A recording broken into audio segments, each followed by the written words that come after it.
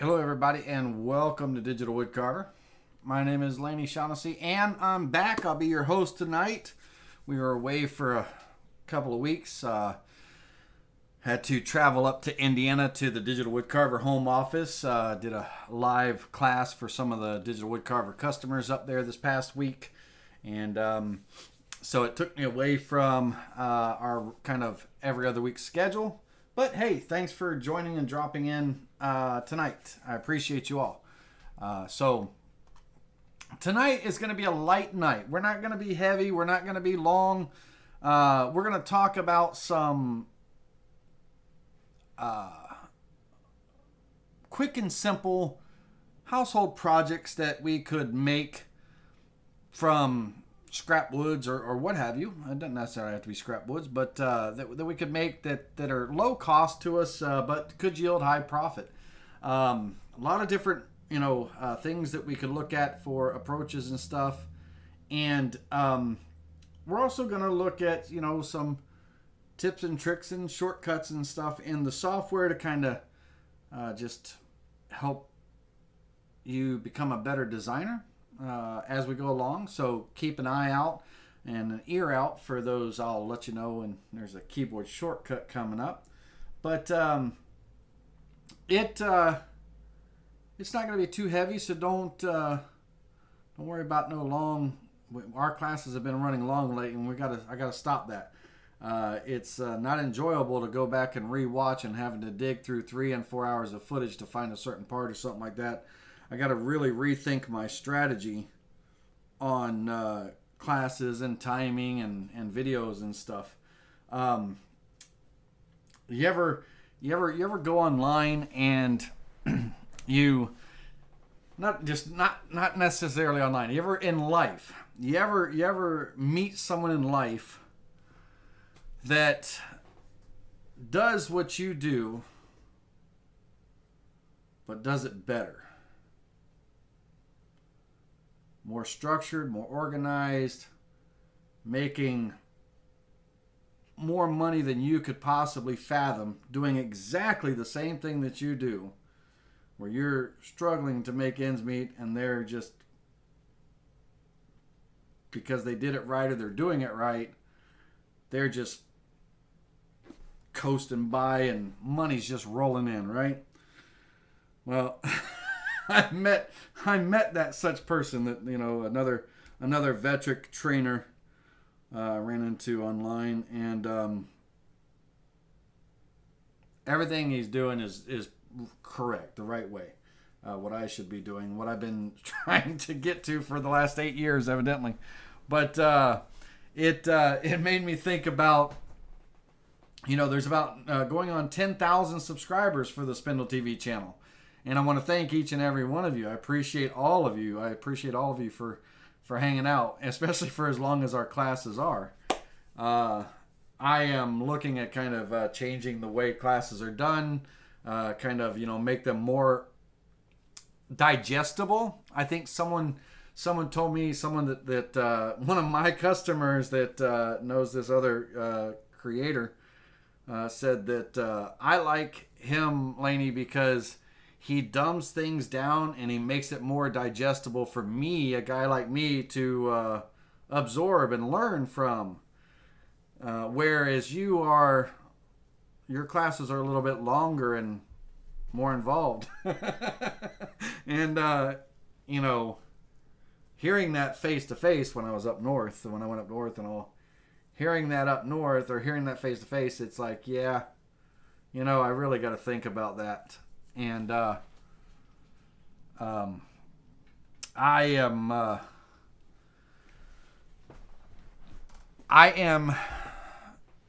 got too many skills and knowledge and stuff to pass on to people. I've got too much going for me as far as my experience, expertise, skills, and all. I've got too much to be so poor. You know what I mean? So it's time to change some things. So hopefully over the next coming weeks and all, you'll see some positive changes, some of the positive changes, check out buildittv.com. Our website, my website, buildittv.com. You know, in the shop section, there's all kinds of models that you can download for CNC and stuff. But I have a new page that I'm building. It's nowhere near finished yet, but it's building. It's my tools page, and it's tools that might be for the CNC or just in the shop, or what have you. Just different tools that I've used over the last 20 years that I recommend. Each of the links to those tools and stuff for Amazon and what have you, they're affiliate links. So I get a small commission, if something's purchased and stuff on there. But I'm going to be adding to that because there's so many tools that I use and things that people always ask me about, I thought, you know what? Let me start getting those things out on the page. So I started working on the website, getting there, and then now the ball's rolling, my mind's racing, and we're going to knock it out of the park over the next couple weeks. That's my goal anyway. All right, let's get into the class because I've just rambled on for a whole, 10 minutes waiting for 7:15 to get here. So let's go ahead and get into our class. Let's see if we can learn something, and hey, maybe it's something that we might want to make and sell and all that wonderful jazz. And we will go from there. So let's turn off a few things. I am on, what channel am I on over there? I am on camera number 2. Yep, camera 2. All right, let me bring myself down to the bottom left corner here.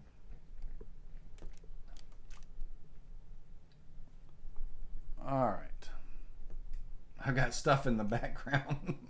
I've got stuff in the background that doesn't, the green screen doesn't take away, right? So we'll see if we can hide some of that a little bit. Okay. All right. So you should be able to see the screen. Wonderful. All that good jazz. Now, I was looking online, and I had some projects that I was trying to come up with some ideas for just simple things that that we could make for around the household that makes for a very quick and simple project, and where we could turn around and sell it for high amounts of money. And I'm going to show you some pages of things online that I found that just blows my mind what they're selling for and how low cost, we can actually make it. We're going to break them down and we're going to kind of design them and show you and stuff. So with that being said, let's take a look at product number 1. So Wayfair, not Mayfair. Wayfair is a site where you can go buy all kinds of cool household items and things like that. And one of the items in question is this toilet paper holder, right? So this wall toilet paper holder here. Now this particular toilet paper happens to be cast out of concrete. So the major product here, that little wall rack, if you will, it's made out of concrete. Well, I surmise that, and it sells for $145. Holy cow. I surmise that, concrete is, a decent idea. We could, all right, let's make the mold. Like, let's cut out some wood and create the mold frame so we can pour the concrete in, right? Or epoxy, make a cool epoxy. I don't know how expensive the epoxy would be. It'd probably be expensive on epoxy, but still could probably sell it for more. But a nice epoxy fill with some kind of decorative, filament and stuff in it or something. These are wall art and stuff. And when we look at items like this, and let's pull up another one here. you know, a simple item like this here, simple scrap wood. I don't know why I'm fixated right at this second with toilet paper racks, but I'm going to show you how to make this quick and simple. Now we're going to use a combination of the CNC and a table saw or a hand saw or a jigsaw, you know, whatever tools you have. But I'm going to show you on the CNC how we can do some quick and simple notch cuts and stuff if we, you know, if we want. But also we'll talk about how, you know, it can be made by hand too, very quickly and easily. Let's see. Let's take a look at another one here. On Etsy, we got a very cool, another toilet paper rack that hangs on a wall. This little octagon, hexagon type, you know, honeycomb, I guess you would call it, type of thing. $85 and, you know, 2,576 reviews on that one item. Yeah, 4.7 star rating. I mean, that's, yeah, cool, right? Let's take a look at another one, right? So we'll get away from the toilet paper rollers holder here in a minute, but here's another one. Very quick and simple type of part that we could cut out, and you know, $52, right, for just, you know, a couple of pieces of scrap wood and some dowel rods. Well, hey. Thank you, Roger Brown and David Lowell. Thank you very much for those super chats. I appreciate you, right? So, looking at these things, and I want to thank all these websites and everything for, you know, allowing me to, you know, kind of show what these people are making. And it's amazing what, you know, what they are doing and stuff. And I thought, you know, that's insane. Right? There's all kinds of different examples and stuff.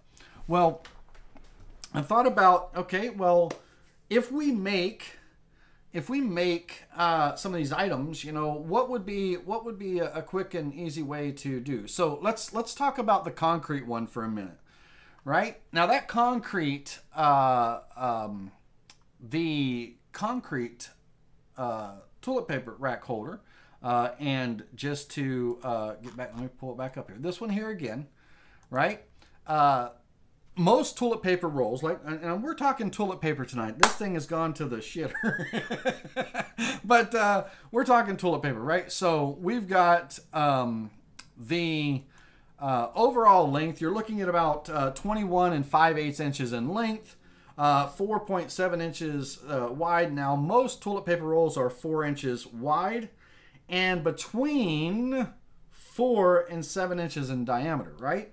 4.5 inches in diameter is a good solid number to work with when you're making your parts and stuff. We'll talk about that in just a minute. But so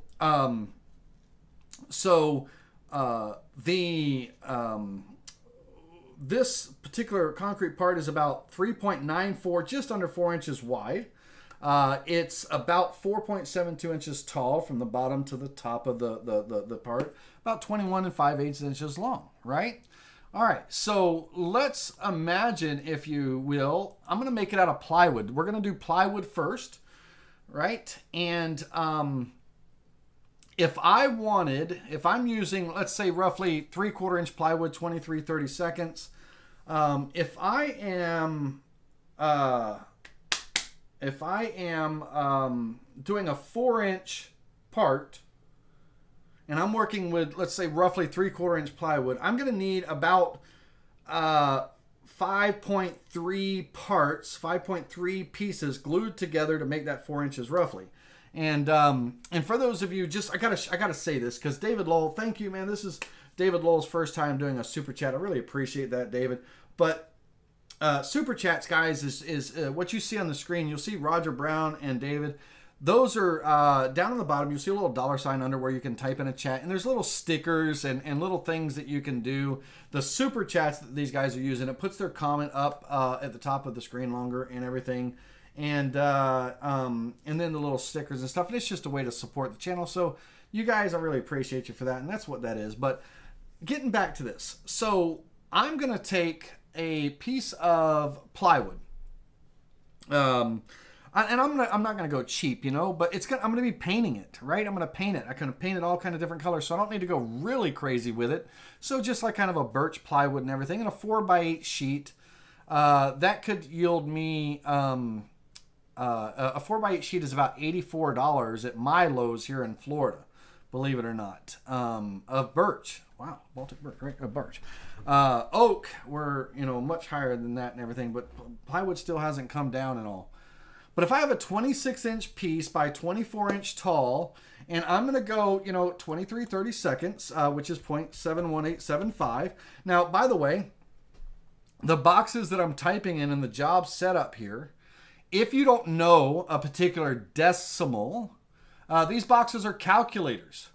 And you can do fraction to decimal conversion. You can do metric to imperial conversion and imperial to metric conversion and all. And so if I didn't know that 23/30 seconds was 0.71875, you can simply just type in the fraction and hit the equal key, not the enter key, but the equal key on the keyboard, and it'll do the fraction to decimal conversion. So I've got a piece of plywood 26 by 24 by 0.71875. I'm going to reference off the machine bed because I'm cutting out parts. I don't want to, you know, beat up my wasteboard too bad. And I'm going to work from the bottom left corner. That's kind of my start point. That's where I work off of. You can pick anywhere you want. We're going to click OK. And we're going to lay out this part, right? So the first thing that I'm going to do is I'm going to take a rectangle. Now, if you remember what I said earlier about the dimensions of this part, from the bottom of this part to kind of the top of it, we're about 0.472 on the one that's being sold for $145, right? So, all right, so we'll work with that. So on the height, I'm going to go 4.72, and the width was in their case it was 21.65. Now, I'll probably end up going the full 24, but we'll just for kicks and giggles, we'll go that 21.625, round it up a little bit. Not 221, but 21. Work with me there, work with me, 21.625. And I'm gonna create that rectangle here. And Lord have mercy, hold on a second, 4.72. 20, let's do it right now. 21 is the width, 21.625 is the width, and the height is 4.72. There we go. Now, this particular part, this cloud, right? And I'm going to import the picture in here so we can kind of have a visual, right? So you can understand what's happening here. So think of 5 rolls, 1, 2, 3, 4, 5, right? And then those rolls you can stack on top and it creates this cool little kind of cloud effect or what have you and stuff like that. From the bottom to the kind of the top here, it's about 4.72, and then the width is 21.625 is what I'm going. And the rolls of toilet paper, remember what I said earlier, is about an average roll is anywhere from 4 to 7 inches depending on the plies and all that stuff. But 4.5 is a good safe number. 4.5 is a good safe number for any of the parts that we're going to make that a roll of toilet paper, a decent roll of toilet paper. I use Cottonelle with the ridges and all that stuff, and it's plump, you know. But a 4.5 inch opening will be fine, right? So I'm going to take a circle and I'm going to bring a circle up to 4.5 inches, right? Now, when drawing a circle, you can drag a shape out to size. And if I wouldn't have hit that 4.5 inches and stuff right out of the gate, if I'd have just let go of my mouse, I can come over here and I could adjust 4.5 and hit apply. And I could adjust it, right? Or I could just type in the value that I want and just simply click. And wherever I click is where the center of that object's going to fall. Now I need 5 of these circles, right? These 5 circles are going to represent these rolls of toilet paper. Okay? Now, for the most part, I want them somewhat in some kind of order. You know what I mean? Side by side. Because what I'm going to do first is I'm going to get them sized and spaced inside this area here. And I'm going to be using my alignment tool and my space selection tool and things to help me with that. So I'm going to select these 5 circles. I'm going to select this rectangle last. Now that last item I select is my boundary. So whatever I selected first, I'm going to be aligning to whatever I selected last, my alignment boundary. So I'm going to go ahead and I'm going to align to center. So basically right now, all 5 of those circles are stacked on top of each other in the center of this rectangle, right? And if you hear on the microphone, if it picks it up, if you hear snoring in the background, my big cat is snoring. And I'm sorry if you hear it, but he is loud. Okay, so it's going to center it. Now I'm going to take, at the bottom of the alignment tool, I'm going to take this inside last vector box and check it, because I want to do all this inside the last vector. And I want to space them horizontally. So I got horizontally or vertically. I want to go horizontally, right? And so that's going to kind of pull this spacing, if you will, here. Okay? All right. Now, the 3 of the circles, these 3 here, are going to be at the bottom of them. Or you could go center, right? I guess center and bottom would be the same thing. But they're going to be in line with one another. Okay? Now, the 2 remaining ones here, they're going to be dropped down. And what I found as far as a good shape and a good design and all that stuff and everything is that if I select both of those and I bring them down, I want to bring them down to the half circle mark, you know? Okay, so that's going to give me this kind of, this position here, right? Cool beans? Okay.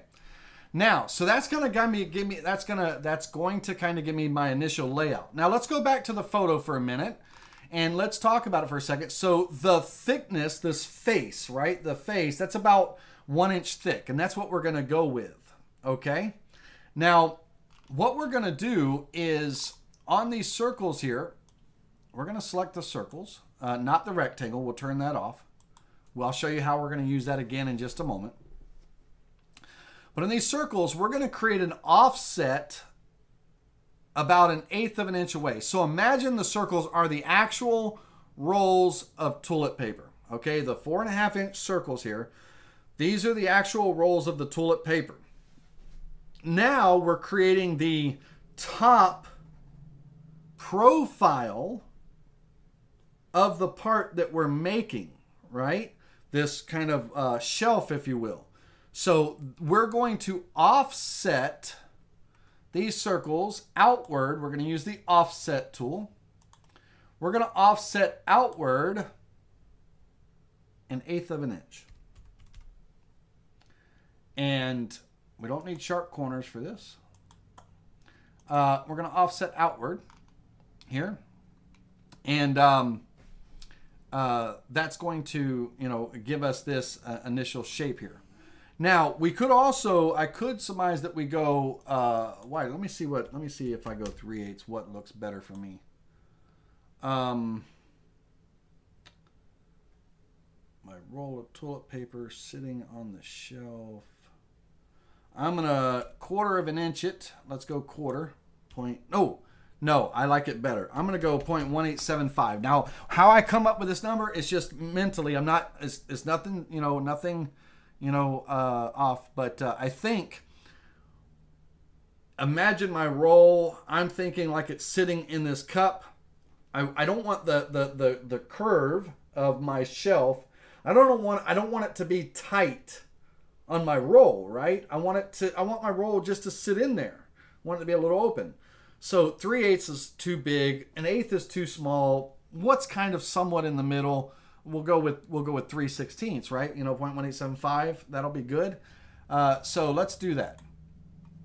And I'm happy with that because it kind of brings me somewhat close, here and all, and I'm good there. That works for me.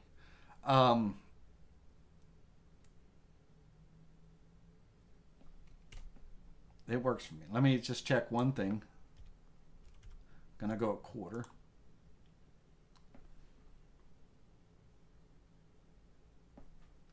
God, that works for me too. All right, let's go 1/4.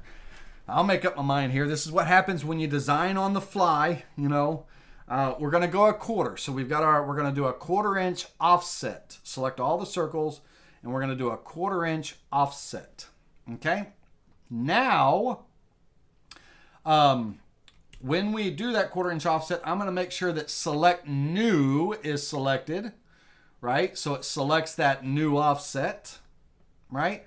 Now I'm gonna offset to create the bottom profile. So that's going to be, I'm going to go 1 inch. Okay. You with me so far? All right.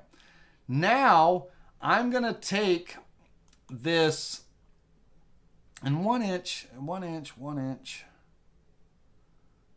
that. Yeah, I'm happy with 1 inch. Okay, so now I'm going to take all of these parts except for the rectangle. Again, the rectangle is just going to be kind of, for me, I'll show you how we use it in just a minute. And I'm going to drag, well, let's group it together so we don't mess anything up. Let's hit G on the keyboard. That's a keyboard shortcut. G for group. I'm going to drag that straight up, and I'm going to snap the bottom of this to the bottom of my part here. Okay. Now I'm going to take this rectangle, and 21 is just too small for what I want to do. I'm going to bring this rectangle out some. About like that. There we go. All right. Now the magic happens, right? Here's what we do. We're literally done. We made the part. You might not see it yet, but we made it. Here's where it reveals itself. We're going to come in here with our scissors and let's trim this away. Let's trim this. Oh, can't trim when it's grouped, right? So U for ungroup. Let's close the tool. Select our group and hit the letter U to ungroup. Go back to our scissors and let's trim away that top line, right? Let's trim away all of our kind of outer pieces here of our tulip paper. And in here, we don't need this circle or these parts in here, right? So get rid of the circles. Those are the rolls of tulip paper and their little offsets and stuff. Get rid of that. Fine, trim all that away. Zoom in and trim that away, and that away. All right, now, on our part here, I don't want sharp points there. I want nice and rounded and stuff like that. So I'm going to use my fillet tool, right? I'm going to use the fillet tool. Almost looks like Olympic rings, right? Almost look like the Olympic circles, exactly. I'm going to use my fillet tool, and I'm just going to go an 1/8 inch normal fillet radius. And I'm basically, when I move my mouse over these sharp points, you'll get this little check mark here. And then I can check that off, and I'm just going to round that off. All right. Okay. Now, so let's look at our part. And let's look at our, kind of our muse, if you will. Not too shabby, right? Not too shabby, right? That's it. Right? Okay. Now, this part, this concrete part here for $145, if I wanted to imagine that I wanted to create a mold or something, right? I could cut out 2 of these pieces. I could have, you know, a top and a bottom. Hell, I could create out an MDF. I could cut out a bunch of pieces and glue them together, whatever. But I could create some kind of mold. And I would want to be able to pour inside of that, right? For the concrete or the resin and all. Fine, no problem. I'll just go ahead and offset that outward. Let's go 1/8 of an inch, right? And that'll create my mold that I can, you know, I can create that part. I can cut my cavity here and my profile cut, and I could have, or I could just cut that part, whatever the case may be. I could make some kind of mold for, you know, a pocket cut, if you will, and you know, a glued up piece. I could do my pocket cut here, so I could pour that in, and you know, make it, right? But we're not doing that. We're making the whole thing out of wood. We're going to glue together, sand it, and all that wonderful, pretty jazz, and paint it. Paint it. So, if I want this to be roughly, 3.94 inches wide, or 4 inches, that's what a roll of toilet paper is. Let's just go 4 inches. If I were to, I'm just going to open up any box. I don't care what box. I'll open up the move box. If I type in 4 inches, the number 4, and I divide that, right, by 0.71875, which is my 23/32 here, and I hit equals, we're looking at roughly about 5.5 pieces, right? Okay. We can bring it down to 5, or we can bring it up to 6, right? I'm going to bring it up to 6. Okay, I'm going to bring it up to 6. If I want to, when it's all glued up and everything, if I want to run it through the bandsaw or whatever and trim it, or whatever, I want to run it through the bandsaw, or I want to trim it down to 4 inches, I can. Or if I want to leave it, you know, just a little bit where the toilet paper is not overhanging it and all that stuff, that's fine too. But I need roughly 6 pieces. Okay, so I'm going to take this, I'm going to hold down my control key, and I'm going to drag up 1, let go of the mouse. I'm keeping the control key held down. 3, 4, 5, 6 pieces, right? Now, I want to make sure that, you know, my pieces are somewhat spaced to where, you know, when I'm cutting them out with a 1/4 inch bit and all that good jazz, everything fits well and all on my part. And I could draw a rectangle here, and I could select all of these parts and select this rectangle last and have it space the parts equal distance, right, vertically. But if I do that, there's a possibility that my parts go off the board. I don't know why that is. I would want to assume that automatically that it would stay within the boundary, but it doesn't. I'm not sure why.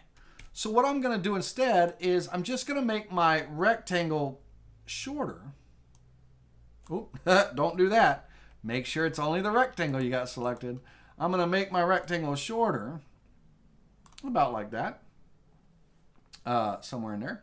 I'm going to select my 5 parts, or 6 parts. 1, 2, 3, 4, 5, 6. Yeah, my 6 parts. I'm going to select that rectangle last, and I'm going to do that again. Space that out. And that's too close, right? My router bit can't get in there, you know, and all that stuff. So, one more time. There's a method to this. I don't know what the method is, but there is one. I'm going to make my part just a little bit bigger. There we go. All right, one more time. Let's select all 6 pieces. Select that rectangle last and align vertically. There we go. And I should be okay if I take a 1/4 inch diameter circle, 0.25, and I pop it right there. Should have plenty of room in between the parts when it cuts them out, right? So now I'm going to cut out these parts out of this piece of plywood. I'm going to cut out these parts. I'm going to stack glue them together, edge glue them together. When they're all glued together and everything, I'm going to, you know, clean up and sand and stuff, you know. If I have an orbital, you know, kind of an oscillating spindle sander, that would be great, right? But if I don't, by hand, it's not going to kill me. But I'm going to make a nice smooth part, and then I'm going to paint it. I'm going to paint it gray or paint it blue or paint it brown or paint it whatever color would blend with, you know, someone's bathroom, right? It could be any color, white even, you know what I mean? And yeah, so, you know, I have this part, right? Now, okay, Lainey, we've got this part, but what's going to be a good way to hang it on a wall, right? Okay. Well, I could get, bear with me a second.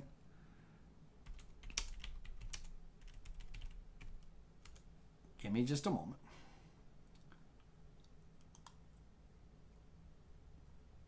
I could get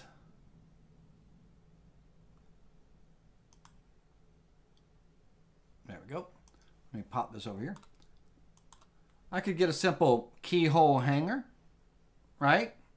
Mount it on the back and everything, and boom, right? And you know, these little keyhole hangers, they're not too expensive.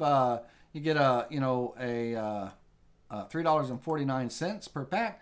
One would go, you know, probably here, one over here kind of thing. Or I could even do a keyhole in one of these 6 parts, and I just have to make sure that that one part is on the end, right? Don't glue it in the middle, right? Glue it on the back side, you know, or what have you, so that, you know, I have those keyholes that I could use to hang.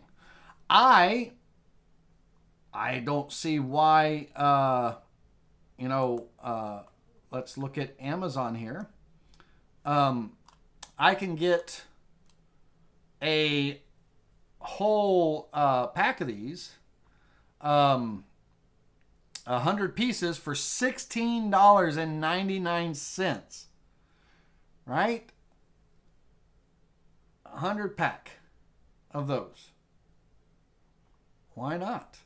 I don't need to really, I could, because I have a CNC, I could make keyholes in one of the parts, you know, and all that stuff, but I don't need to. Why? When I can just get the hardware, right? So now I could make this out of MDF because it's going to get painted. I could make this out of plywood because it's going to get painted. I could make it out of solid wood, right? If I made it out of solid wood, I wouldn't make it solid. I would create 2 parts, a front and a back. Let's go back to our photo, kind of a representation here. Let's go back online here. Not that one. Well, that's similar. But here, let's click on this. I'd make a front and a back, spaced 4 inches apart, and the, oops, let me click on that. The dowel rod here is, come on now. The dowel rod here, that's a metal rod, 1/4 inch dowel metal rod. You could do a wooden dowel rod, right? There's 4 of them in there. 1, 2, there's another one hiding over here, 3, and then at the end 4. Right? I'm going to show you how to make this one too in just a minute. But, so if I was making it out of solid wood, Purple Heart, walnut, cherry, maple, whatever the case may be, then I would make it where I have a front, I have a back, and then I have these nice spacers, right? They don't have, it doesn't have to be solid. It doesn't have to be solid like my photo here, right? It doesn't have to be like that. But if I wanted a solid one, then I'm going to do that. It's probably going to be painted. I'm not going to do that. It's going to be a little bit too expensive to do it out of solid wood to be solid like that. But since it's going to be painted and covered and everything, primed and painted or what have you, MDF, plywood, very inexpensive. I can cut, 6 parts out, glue them together, clean them up all nice and sand them all pretty, paint them and prime them, whatever the situation may be, put a clear coat on it, whatever you want to do. And I can make that part, right? Now, if I was doing just the 2 parts, then I would, my dowel position, right? My dowel position, I want to get, my, dowel rods in there. And so basically there would be one, somewhere on the end. And what we're going to do is we're going to take one part, snap it down to another, right? So they're on top of each other. Okay. And that way the holes line up. And I'm going to take this, if you recall, this width roughly about 1 inch, right? If I come in here and I go into node editing mode and I cut the vector here, and on the back side I cut the vector, right click and cut the vector here. I've just cut that back line free from everything else. Now if I offset that line, either outward or inward depending on where the line starts and ends, but if I go in a 1/2 inch, and that was the wrong direction, if I go in a 1/2 inch, it kind of gives me somewhat of a center line, if you will, right? And I can take this hole here, this 1/4 inch diameter hole, and I'm going to take that hole. I'm going to select this center line, and I'm going to use the copy along a vector tool. That copy along a vector tool will allow me to copy multiple objects. I can make as many as I want, 100 of these, 4 of these, 5 of these, 6, 20, whatever the case may be. I just want 4 copies to follow this line. So I'm going to click copy, and it's going to place these 4 circles. But it always, keep this in mind now, it always places the end circles where the end of the line is at the center. And that's okay. I'm just going to use a guideline. I want to kind of keep things consistent for myself. And I'm going to bring that guide, I'm going to right click and I'm going to make a relative guideline. Now I went up into the ruler up here, and I just hold down that left mouse button and drag that guideline down. The guidelines, I can pull them out of the sides and the top and stuff, and it helps with layout. But if I right click on the guideline, it gives me the properties of that guideline. Now I'm going to make a relative guide down. That's going to be a negative number. And I'm going to go down 3/4 of an inch. Okay. And the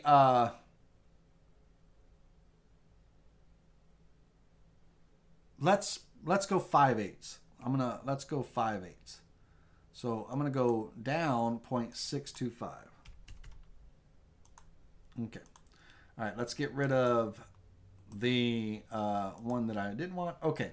Now the reason why I put that there is because that way I can stay consistent, because I'm gonna take this circle and I'm gonna drag it along this line and snap it to that intersection right there. So I want to snap it right here on this intersection on this end, and I want to do the same thing on this end. Snap it there. All right, and now I can, let's get rid of all my guidelines and stuff. I can get rid of that center line. Now I've got my 4 holes, right, that I can, use to cut the parts, but I need it for both of my parts, right? And so remember now, one of my parts I cut the back line off on, and I don't know if you can see this, but you can see that when I selected this, it's pink here, but it's black back here. That's because this line it's not connected to the other line, because I cut it earlier to make that offset. So I need to select my front and my back, and I need to go to the join tool and rejoin it to close it back up. I need to take my 4 circles, right? Watch this. I'm going to right click and I'm going to copy. Now when I copy, it copies not only the shapes, but it copies the location of those shapes. So when I take that shape and those 4 circles and I move that up, right? Notice I don't have the circles here, right? But if I right click and paste, it'll paste those circles back in the location where they were copied from, right? So I copied so I could drag that copy up of the circles because I already had the copy of the shape, you know, on top. And I moved it basically up and then just hit paste and it pasted the circles back where they were originally copied from, right? So now I have my 2 parts here. Again, the 2 parts and the 6 parts are completely different. We're talking about 2 different things now. One is glued up to make a full solid 6-inch, you know, or 4.5-inch wide piece. And then 2 of them is going to have a dowel rod in between if I wanted to do solid wood and, you know, and have that dowel connection, right? So, thumbs up on that one. You got that one. That's not a bad idea, right? I'll make these vectors available to you guys. Okay, let's move that along. Okay, pretty straightforward and simple. I wouldn't try to sell it for $145, but I darn sure know that, because let's back up the train for a second, ladies and gentlemen. And let's talk about this for a second. This part, right? Wayfair, 4.6 star rating, 285 reviews. That's nothing to sneeze at. 285 of these were sold at $145. Right? Now, I'm not going to try to sell them for $145, but $65, $75, I'm still making a good amount of profit on it for sure. Right? It's crazy. Right? All right. Now, let's talk about item number 2. Okay? Item number 2 is this very cool kind of honeycomb, octagon, hexagon shape here, pattern and all that stuff. Now, when we do this one, when we create this one, there's going to be some waste. There's going to be some waste, and there's going to be more waste than I like. So we're going to use that waste for another project. So there's going to be no waste. We're going to minimize as much waste as we can. I wanted to pre-emphasize that to you because I want you to see how we're going to do that. All right, so let's take our part here. I'm still going to kind of stick with this 24 just for right now. No, I'm not. That's a lie. Let's go and create a new sheet. Sheets. All right, sheet number 2 is going to be my, I'm going to call it my honeycomb holder. Right? Honeycomb holder. All right, so this part, the honeycomb holder, we're going to edit that. And now mind you, remember now, the inside of this is going to be 4.5 inches diameter, or inside. The outside, how thick our walls are going to be, right? Let's say that we go with a 3/8 inch thick wall and stuff. That's 3/4 and all. So we're going to be around 5.5 inches tall. So I'm going to go with a 1x8, which is 7 1/4, and we'll work with that to start off with, okay? Now, I don't know if it needs to be 26 inches long, but we're going to do that for right now, and then I'll get the length size in just a moment, okay? So, 7 1/4 1x8 board. Now, in our drawing tools, we have a cool tool called Draw Polygon. That allows us to draw, multi-sided shapes. Hexagon, octagon, decagon, triangle, whatever, you know, our geometric shapes and everything. Now, this is going to be a hexagon. It's going to be 6 sides. And mind you that if our inside measurement from one side to the other is 4.5, you would think that my midline would be, you know, 2.25, right? 2.25 and 2.25 is 4.5.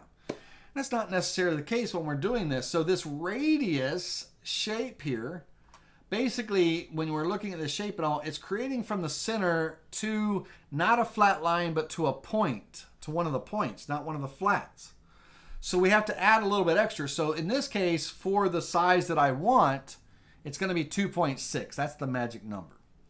Now, if I click and drop that here, if I take a measurement from here to here, if I take a measurement from here to here, right, we are just a smidge over 4.5, right? And that's fine. So that's good. That's where we're at. Okay, we don't need to be, you know, too picky. 4.5 is a good inner dimension for a roll to fit into, right? So that 2.6 is going to create our hexagon to the size that we need. Now, we're going to offset this by how thick we want our walls to be. Now, on our walls, I'm going to do 3/8. And I want sharp corners in straight lines, basically, sharp corners and straight lines. And I want to select the new, and I want to create that shape. Now, I went the wrong way. I need to go outward, not inward. Outward.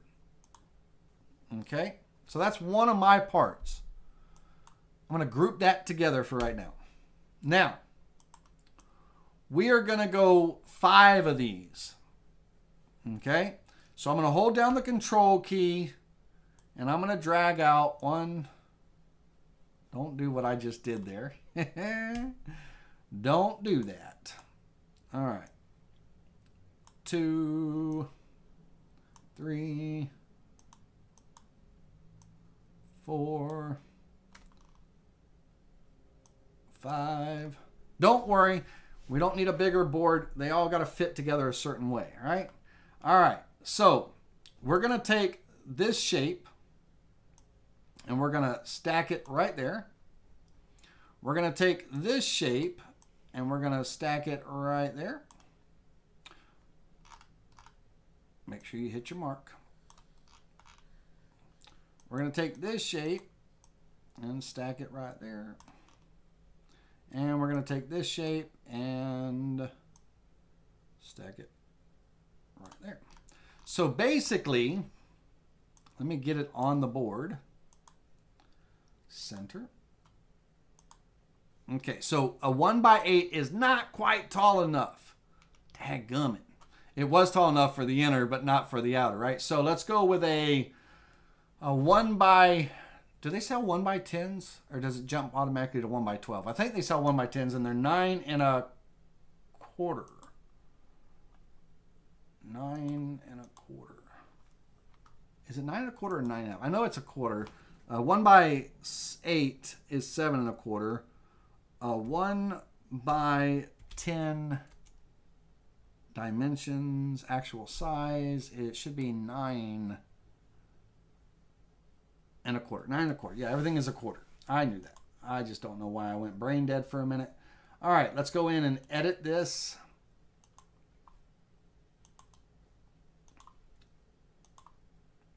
Click on our honeycomb holder, edit that, and make that 9 1/4.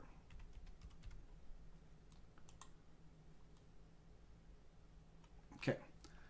Let's get this centered on the board. Use our alignment tool and align to center. Okay. Now,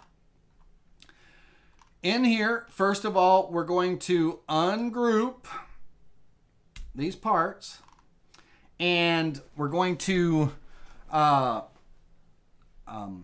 we're going to snip, snip, and trim, trim, and all that good stuff to kind of connect these together.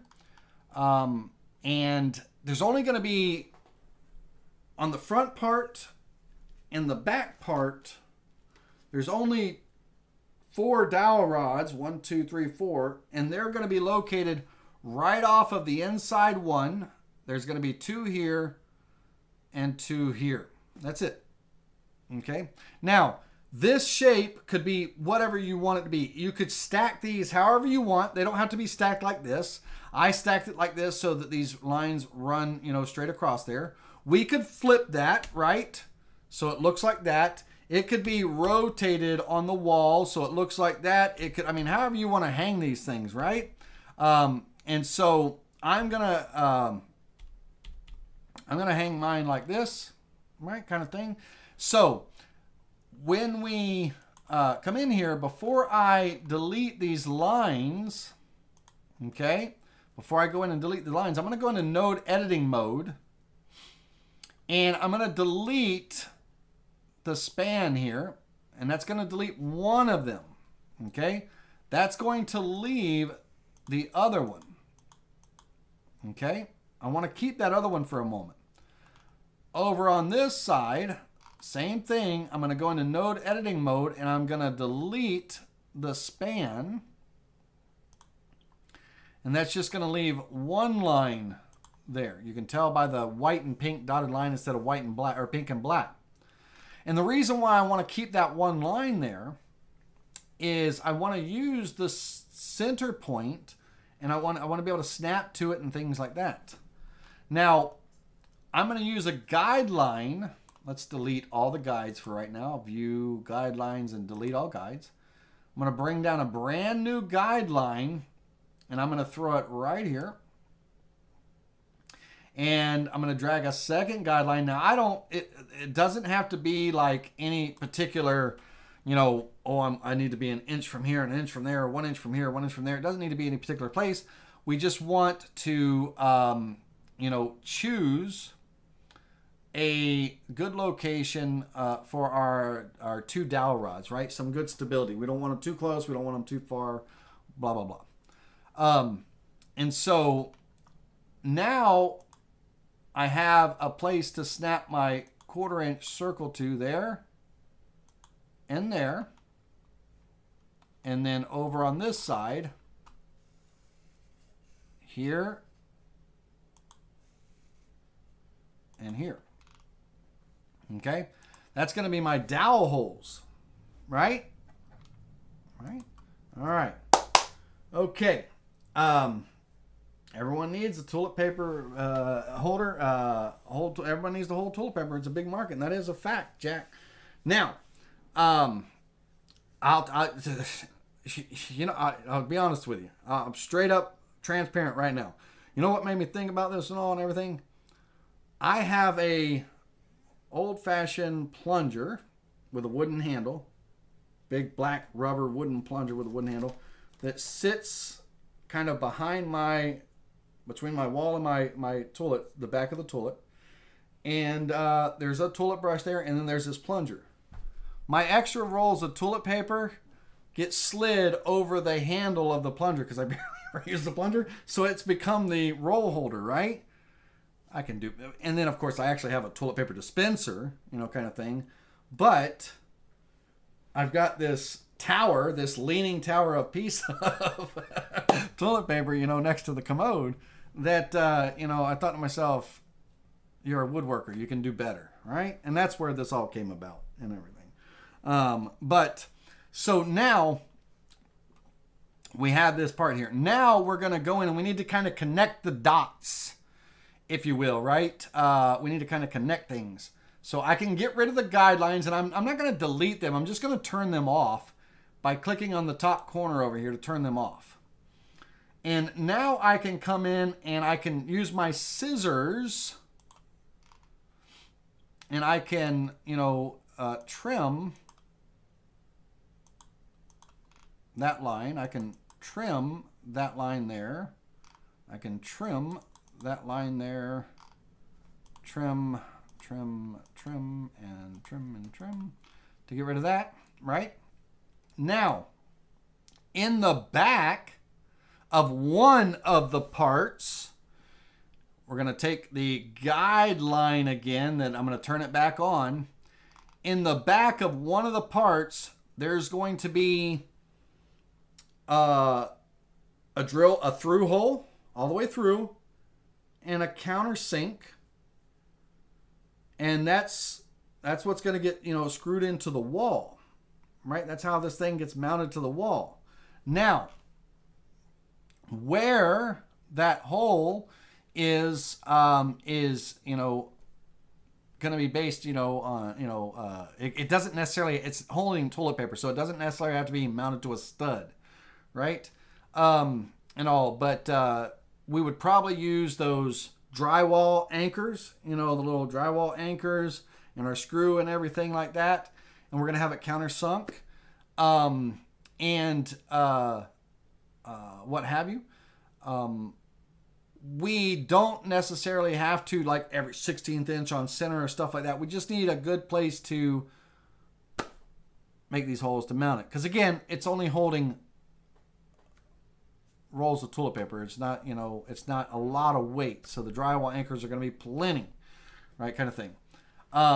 Now, where you want to position those holes are, up to you and everything. But most of these octagon type holders and all, the holes are here on this inside part. The holes in the countersink are here, I probably, me personally and all, I would say little too close. I would probably go out here, and everything. And that be the position. I could, go into one of, up these upper areas up here where it's a little bit wider apart, whatever the case may be. But I want to kind of be in these wide areas here that I've got. And so I'm going to drill 4 holes and countersink them. And I'm going to and it's only going to be in one of the parts. Okay, the back part. And the installer, the customer, will be able to choose in my instructions, right? They can choose whichever holes they want to use. They can choose to use, they're going to have enough screws and anchors that they can use all 4 holes if they want to. They can use the 2 outside holes or they can use the 2 inside holes, whatever they want to do. That's what it'll say in a little bit more professional tone and stuff like that. So I'm going to take a third guideline and I'm going to bring it down, and I'm going to bring it just, I want to kind of be up high, but just under, plenty under here for a hole and a countersink. Okay. And so I'm going to take my hole. Now the hole, the through hole, it's going to be an 1/8 inch hole. I'm not going to go 1/4 inch. I'm not going to be, a big 1/4 inch and everything. So I'm going to have, and I should have kept that center line. Bear with me just a second. I want this thing centered, right? So I'm going to undo my deletes, the lines, that I got rid of, so I can have my center lines to bring my holes to. And then I'll go back and retrim them. But I'm going to hit Control Z. So Control Z, I'm going to put my center lines back just for a moment. Right? I'm going to put my center lines back for a moment because when I snap, I'm going to do an 1/8 inch hole. First hole is going to be an 1/8 inch. I want to be able to have a point to, snap to, right? My center. And that was nowhere near center, Laney.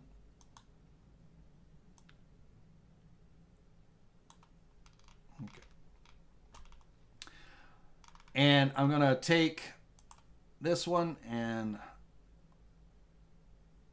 snap it there. This one, snap it there. And this one, snap it there. Now, again, this is going to be the through hole, the 1/8 inch. And again, it's only going to be on one part, not both. I've got a face and a back. Now, I want to countersink 2. I'm not going to draw a second hole, but I am going to use this 1/8 inch circle with a 90-degree V-bit. And I'm just going to do a drilling toolpath to a certain depth, so the 90-degree V-bit kind of creates a little bit of a countersink, right? So I don't need a second hole. So that's all I need for the holes. Now that I have the holes where I want them and all, now I can go through and do my trim again. So let's go back and let's trim.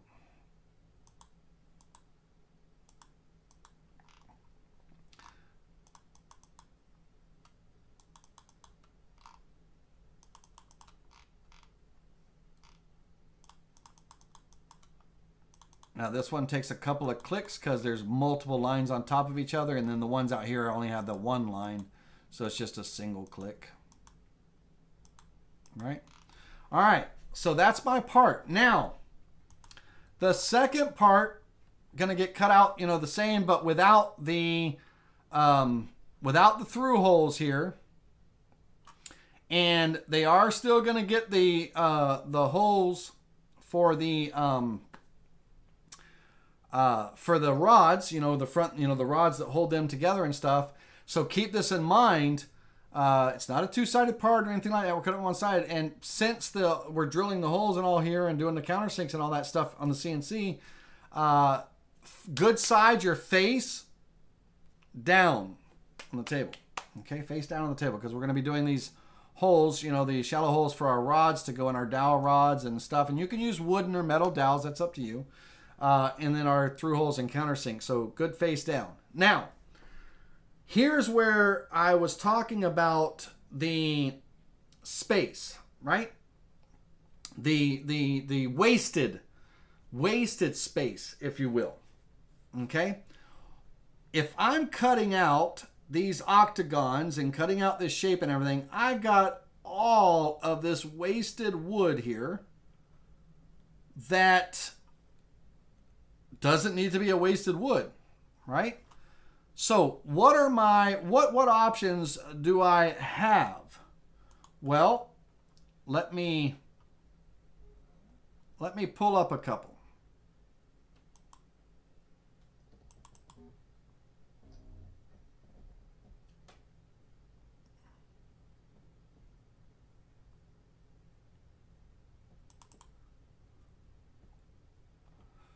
Okay, household items, right?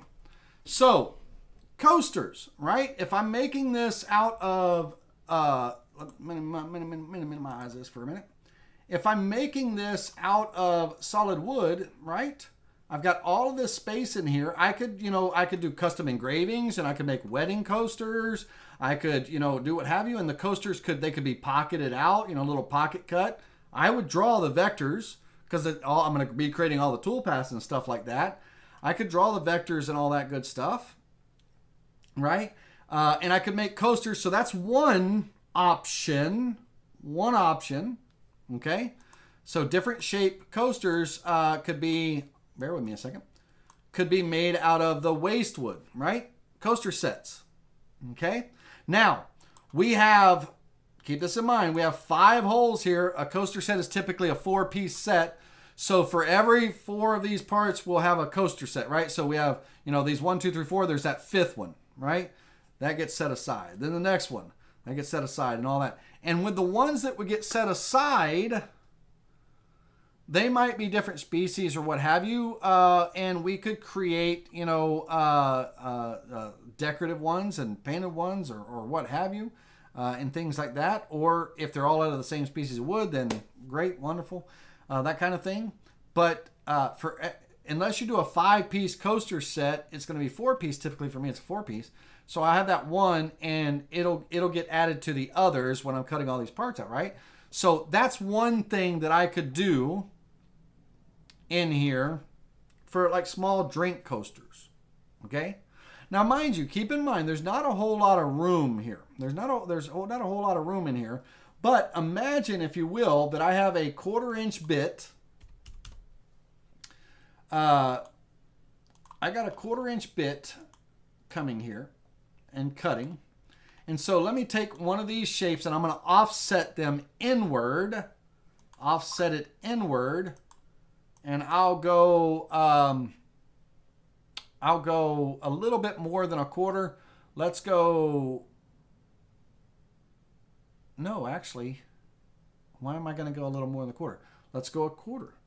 I'll go 0.26. Offset inward, right? Now, this particular coaster, if I did it as a coaster, right? It has a height of about 3.98 inches and a side measurement of about 3.98 inches. So if I measure my vertical height of this one here to here, okay, and if I do my length measurement, my side measurement here to here, okay, so about 3.99, 3.98, that kind of thing, about 4 inches. And that typically for me is what size my coasters are that I make anyway, right? So, you know, that is a possibility. And it gives me a way that, you know, on those cutoffs that I don't have anything wasted. Now, let's think about something else. What if in here, you know, I've got about 4 inches to play with, let's say that and everything. If I need you all to stand by one moment while I measure something really quickly. Give me one moment.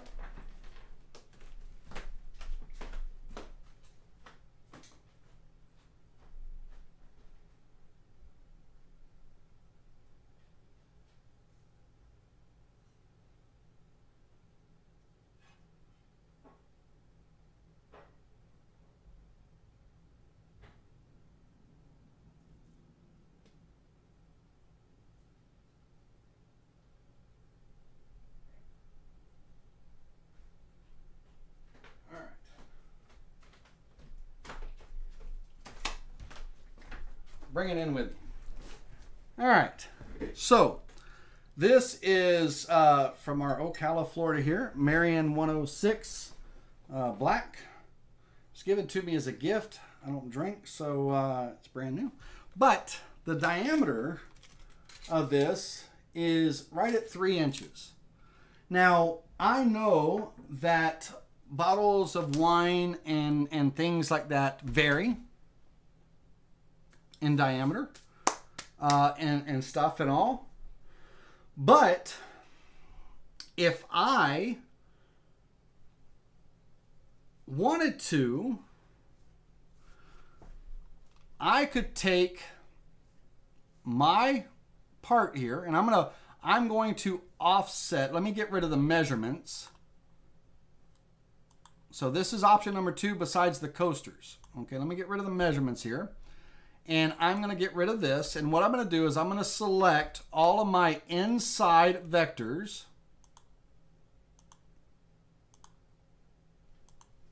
And I'm going to offset them inward 0.26 sharp corners. I want those sharp corners and all offset. Now, I'm going to take those. Oh, let me try that again. While they're selected, I'm going to click on it and I'm going to drag this down off the board for a moment. Can y'all still see that when it's off the board? Let me do this. Let me take another layer, add a new layer. Let me take these objects and move them to that layer. And then let me turn this off for a moment and bring this back up on the screen so that we can see here. Okay. Now, if let's say that roughly or typically a bottle would be, let's say that roughly a bottle would be around 3 inches in diameter or something like that. You know, we can measure and see what different ones are and stuff. I don't have a whole lot of bottles laying around to measure, but I'm going to offset that inward. And if I'm at 3.9 and I want to kind of get down to roughly around 3, then I could go that 0.9, but I'm just going to go, I'm going to offset,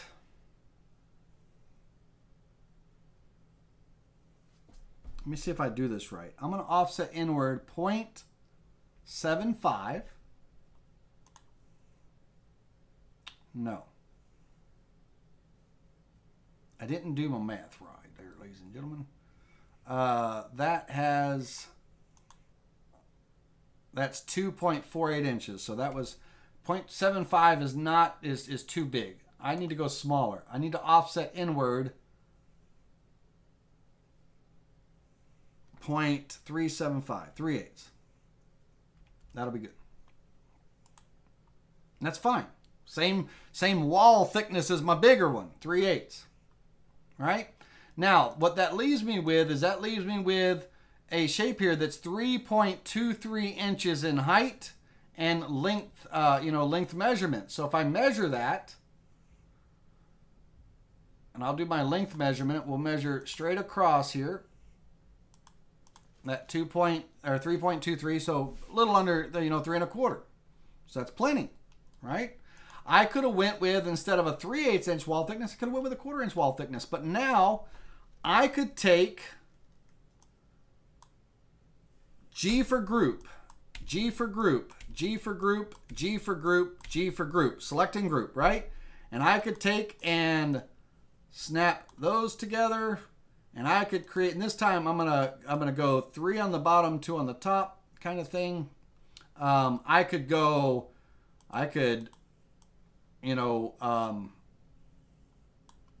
my wine rack, I could go crazy. I could do whatever shape I want, right?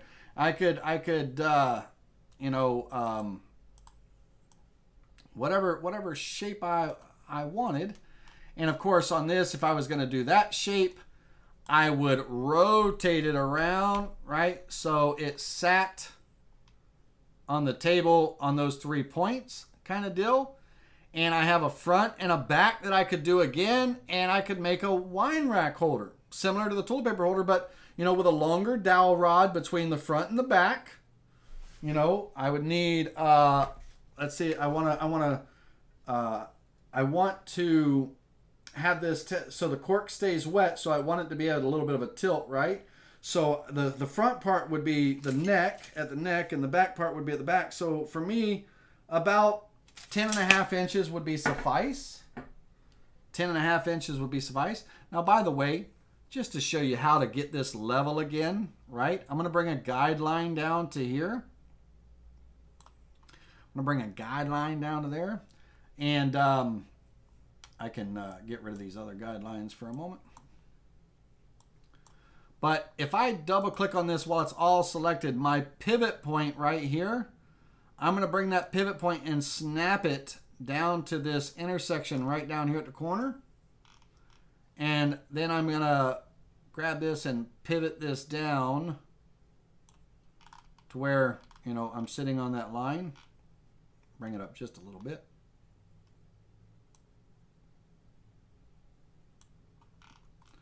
Right? Straighten that out kind of thing, right? So that could be my wine rack, right? I could create any configuration that I want, but now I've got this toilet paper holder, and then I got this wine rack out of it, and I got coasters that I could do too. Whatever, right? And here's another, I'm going to make myself large and in charge. Let's bring myself back up to a full screen here for a minute.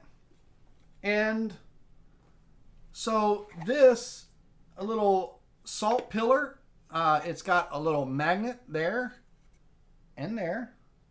There's a screw there that it pivots on, and it pivots, right? But it magnet closed.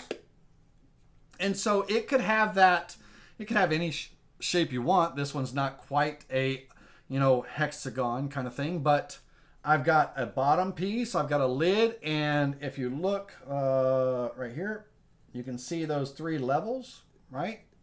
Those three pieces. You know, I could make a little, you know, I make this out of scrap wood, right? There's a little salt sifter. Are they sifters or salt pillars? Salt pillars. And everything. Or a little coin box or whatever, right? So I could make all of my little parts for this out of that scrap wood as well. So there's, because when we come back, let's turn off this layer here and turn this on. I've even got this space up here to cut things out of, this space here, down here, down here. So I've got all of this empty space. I could, out of this one board, I'm going to get a toilet paper holder, one side of it. I'm going to get one side of my wine rack holder. I'm going to get, you know, some coasters. I might even get some parts for you know, a salt sifter, whatever the case may be, right? Figure it out, you know, figure what, you know, what little items you could get out of there and minimize your waste as much as possible. Do you understand? Does any of that make sense? Does that, y'all feeling me on that? Right? And so,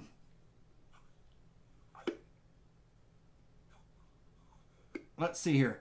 Brooks says, man, that will be tough to drill the mounting holes without stripping the screw heads. Are you talking about an 1/8 inch hole for your screws? Is that what you're referring to? You know, based on the anchors and everything, if they're wide, if they're like, you know, what, 832 or not the 832, maybe a little bit bigger or whatever, then that 1/8 inch hole might be a little small. It's just a pilot hole. You could go bigger, go whatever size you want, right? But I'm not going to go 1/4 inch. You know, I might throw a 16th. Hey, Brooks Martin, thank you, man. I appreciate that. I might, you know, go 3/16 inch hole, right? For those, that was Brooks that said that, right? Was that Brooks? Was that you, Brooks? Yeah. That was Brooks that said, you know, that the pilot holes, they'd be, you know, you'd be hard to screw through, you know, and everything, without stripping your screw heads and stuff. And that's I can respect that. So make it a 3/16 inch hole, right? Now, Camaro, Stephen asked what this box is for. So this is a salt pillar. And let's see here. Salt pillar, wood. Let me learn how to type here. Wood, salt pillar.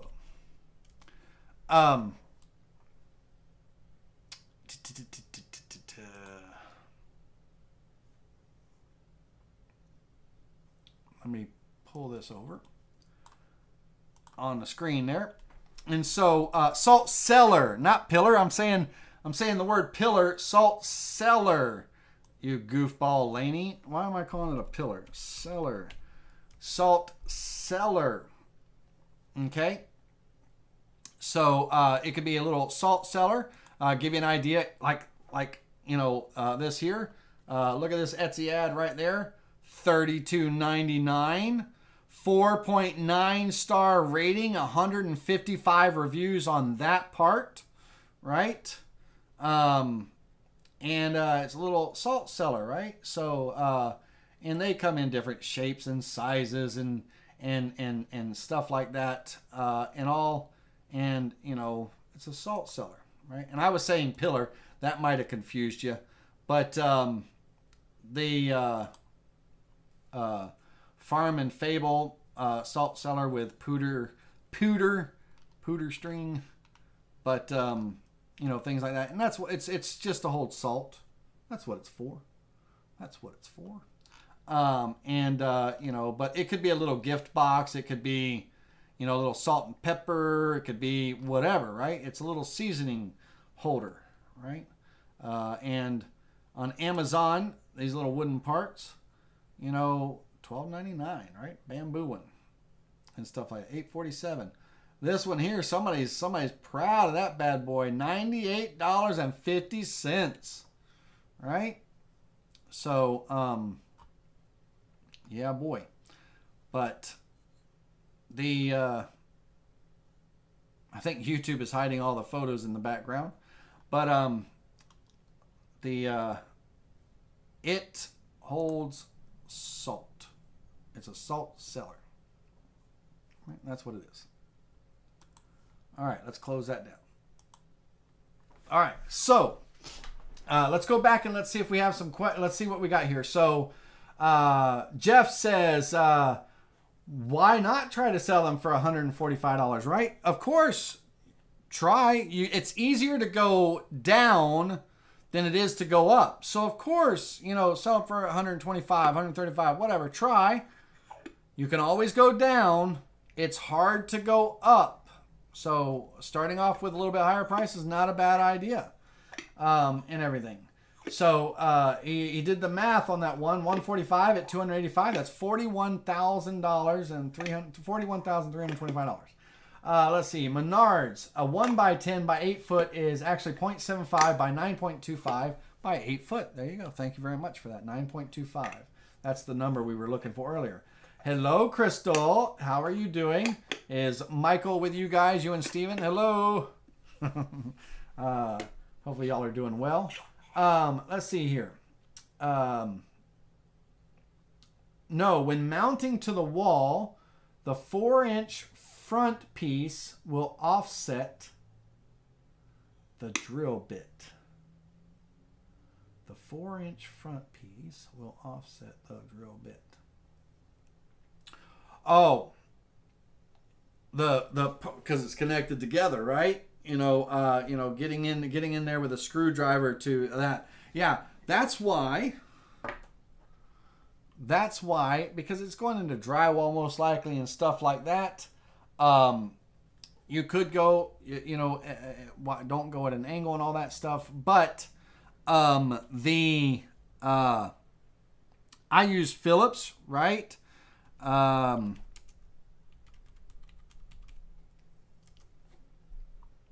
Excuse me. Bear with me just a moment.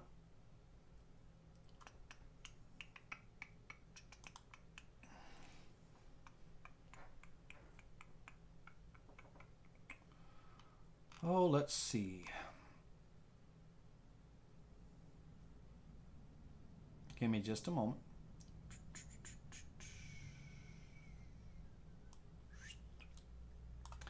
So,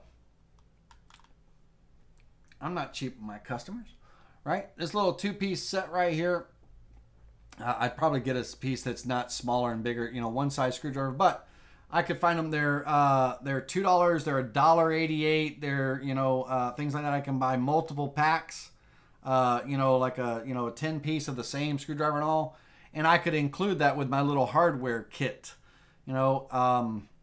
It's not unheard of, right? And it's not gonna increase my, or I'm not gonna lose much profit of it because I can go bulk. So offset screwdriver, offset Phillips, 50Ps, right? So let's see here. What do we get? It did not like that. Offset Phillips. Did I spell Phillips right? Screw driver. We'll get rid of the 50 piece. Let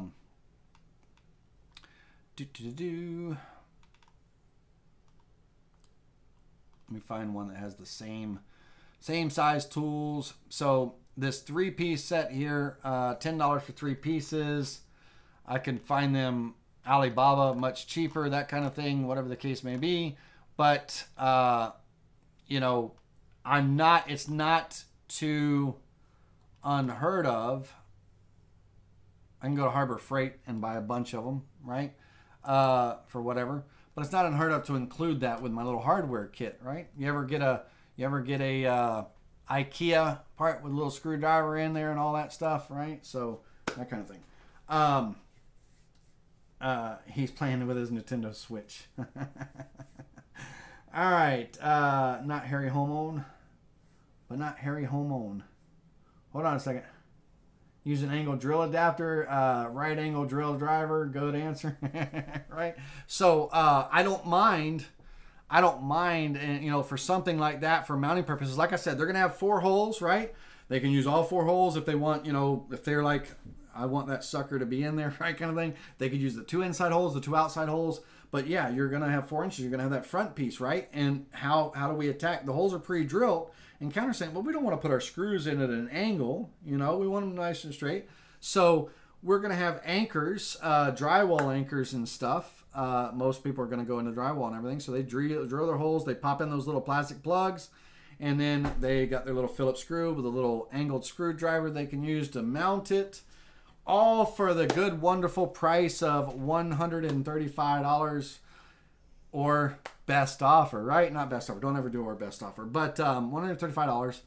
And then I could go down from there. I could sell this, you know, I'd be happy with $75 a pop and everything, right? So, right? Okay. Now, couple little tidbits for you guys and girls. Okay? A couple little tidbits for you guys and girls. So, I want to show you a couple of keyboard shortcuts.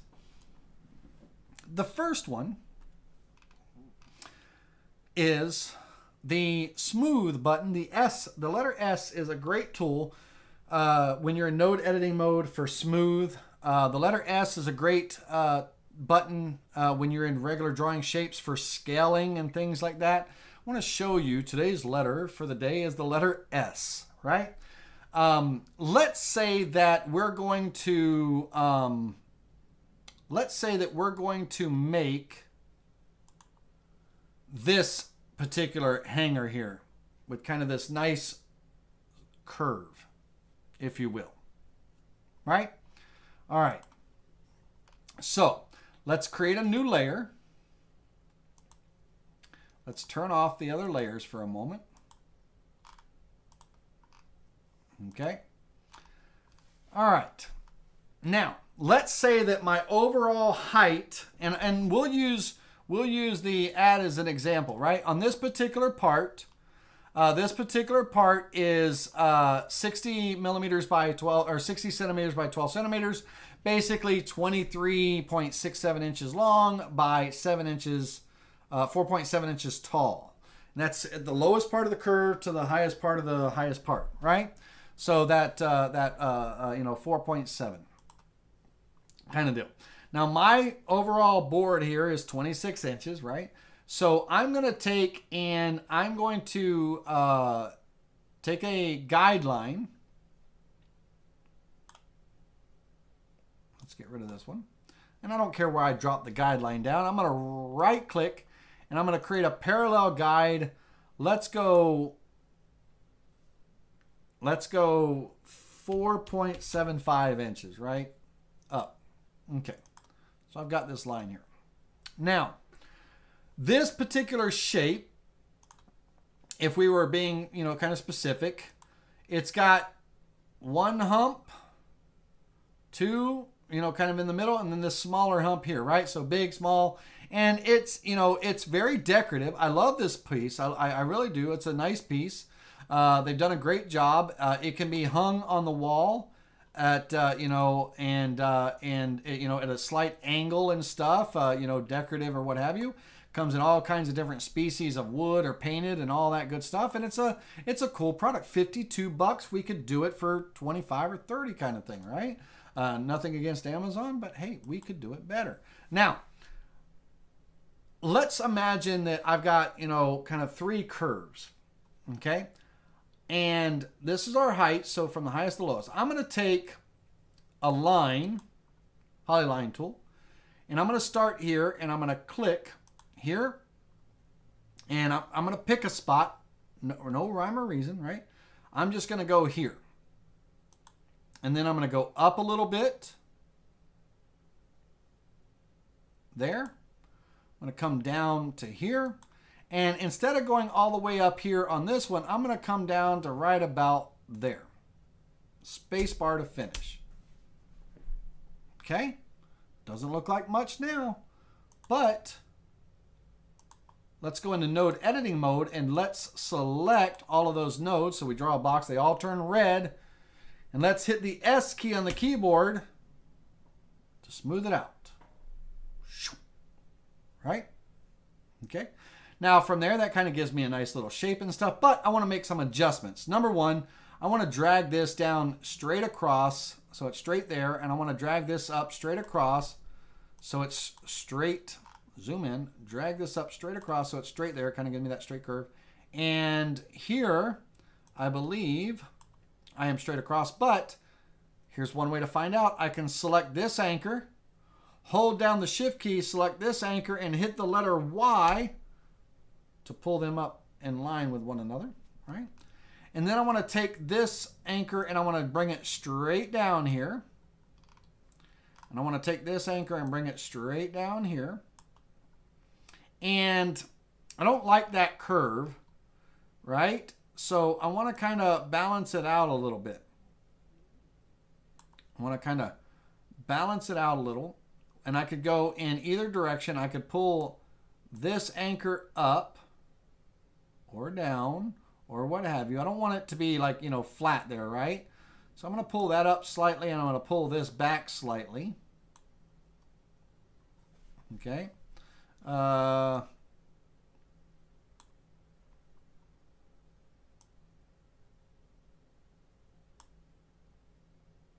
I like it straight. All right, let's go back up. Boom.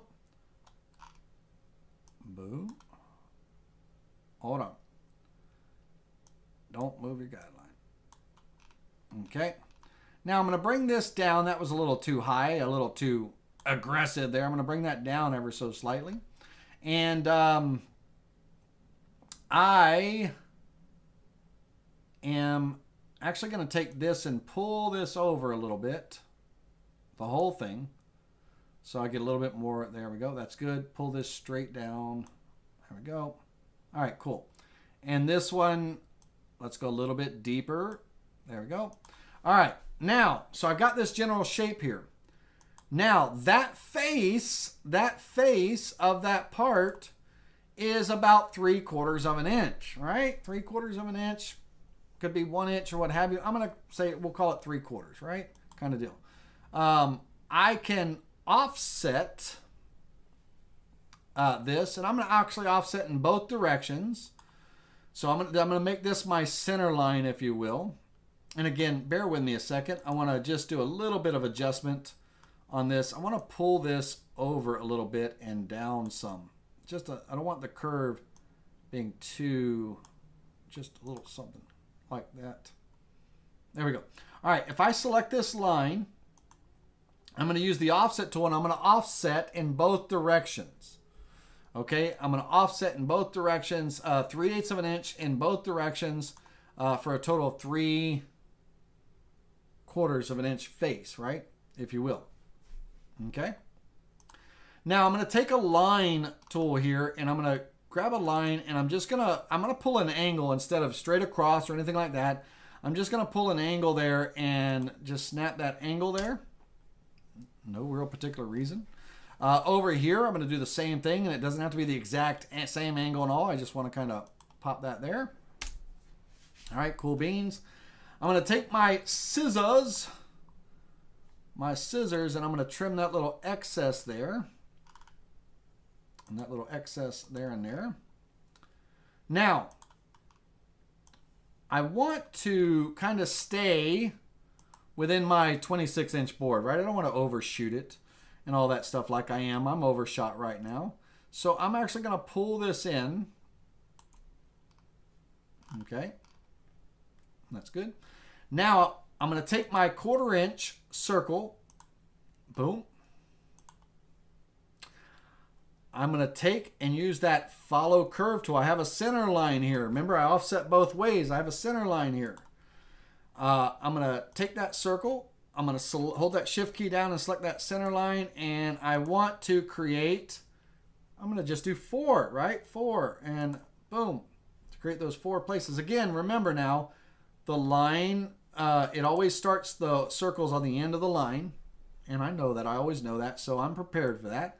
So I'm going to drag a guideline down, doesn't matter where, just drag one down, and I'm going to snap my end one here, and over here, I'm going to do the same thing. You see I'm lower there, right? Now, I don't care where the hole lands as long as it lands in and as long as it's the same on both parts that I create, right? So there's that. Remember, this side is lower than that side. So I'm just going to just snap it there. Now I can get rid of my center line. I don't need it anymore. And I have my part. Let's turn the guidelines off. Now I can take that part, hold down the control key, and drag up a copy for my second piece, right? My 2 parts. Now, again, I'm cutting, this is one holder here. Let's bring both of these down here and everything. Now, this is a big one. 26 inches long. I could make a smaller one. It doesn't have to always be 26. I can make a smaller one. I got plenty of room in here to cut out some things. I could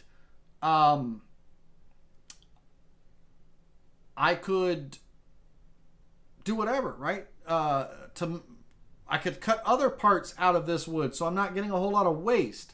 I could try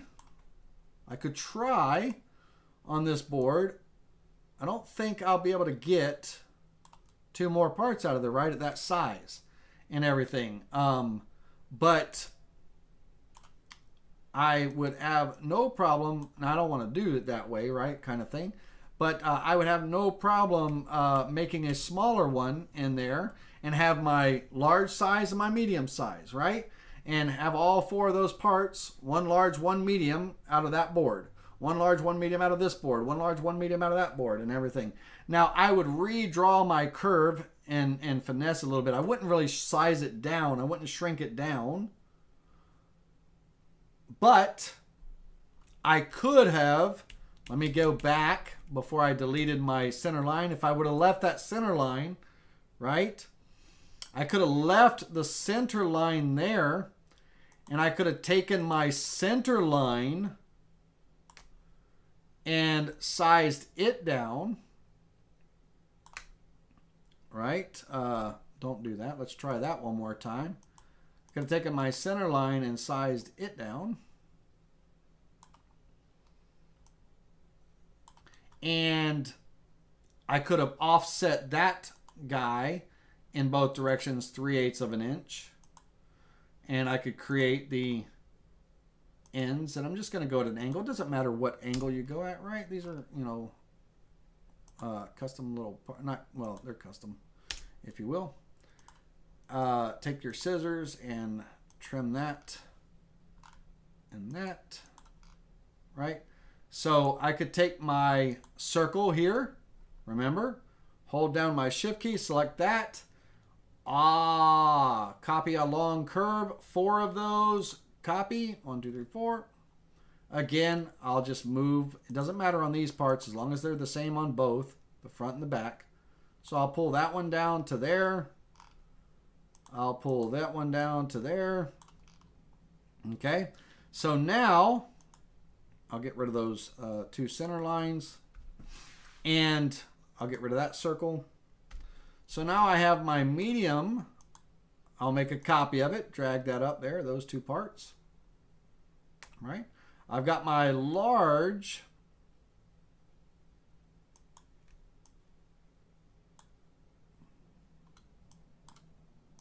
I just noticed that I'm not holding the shift key when I select something.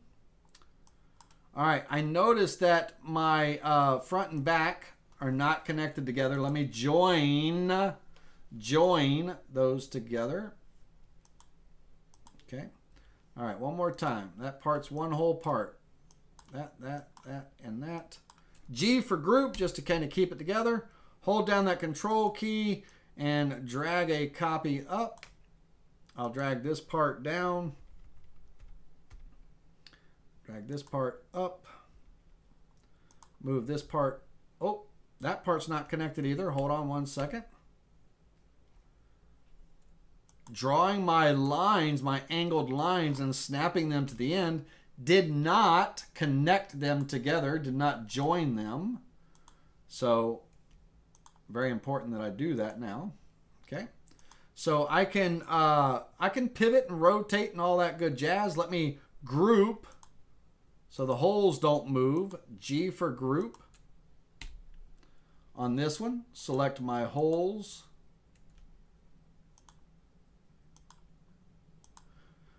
G for group on that one. And that was not, there we go. I can move this over here. Move this one over here. Come on now, move for me. Now I can rotate. I'll pivot this bad boy a little bit. Rotate them. It doesn't have to be perfect, right? And get them over there. Rotate him down a little. Get him on the board. Get this guy. I'm going to bring him. Let me bring him over here. No, let's bring him over here. Over there, over there, over there. Over there, over there, over there, over there, over there. All right, let me pivot this one up a little bit.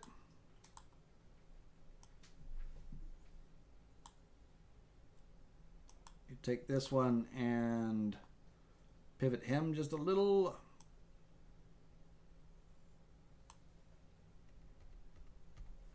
Oop, not that far. Whatever I need to do to get it to fit. I could mirror it, my front and backs and all, but if I mirror it, which would work, you know, would give me more room and stuff like that, then I'd have to make sure that, you know, my face is clean on both sides and all that stuff. This is the bottom side, the front, because we're drilling holes on this side, right? You know, for the pegs. So my face down is my good face, right? I don't want to mirror or flip apart and all that stuff. I could alternate this. Let's move this one up and move this one down.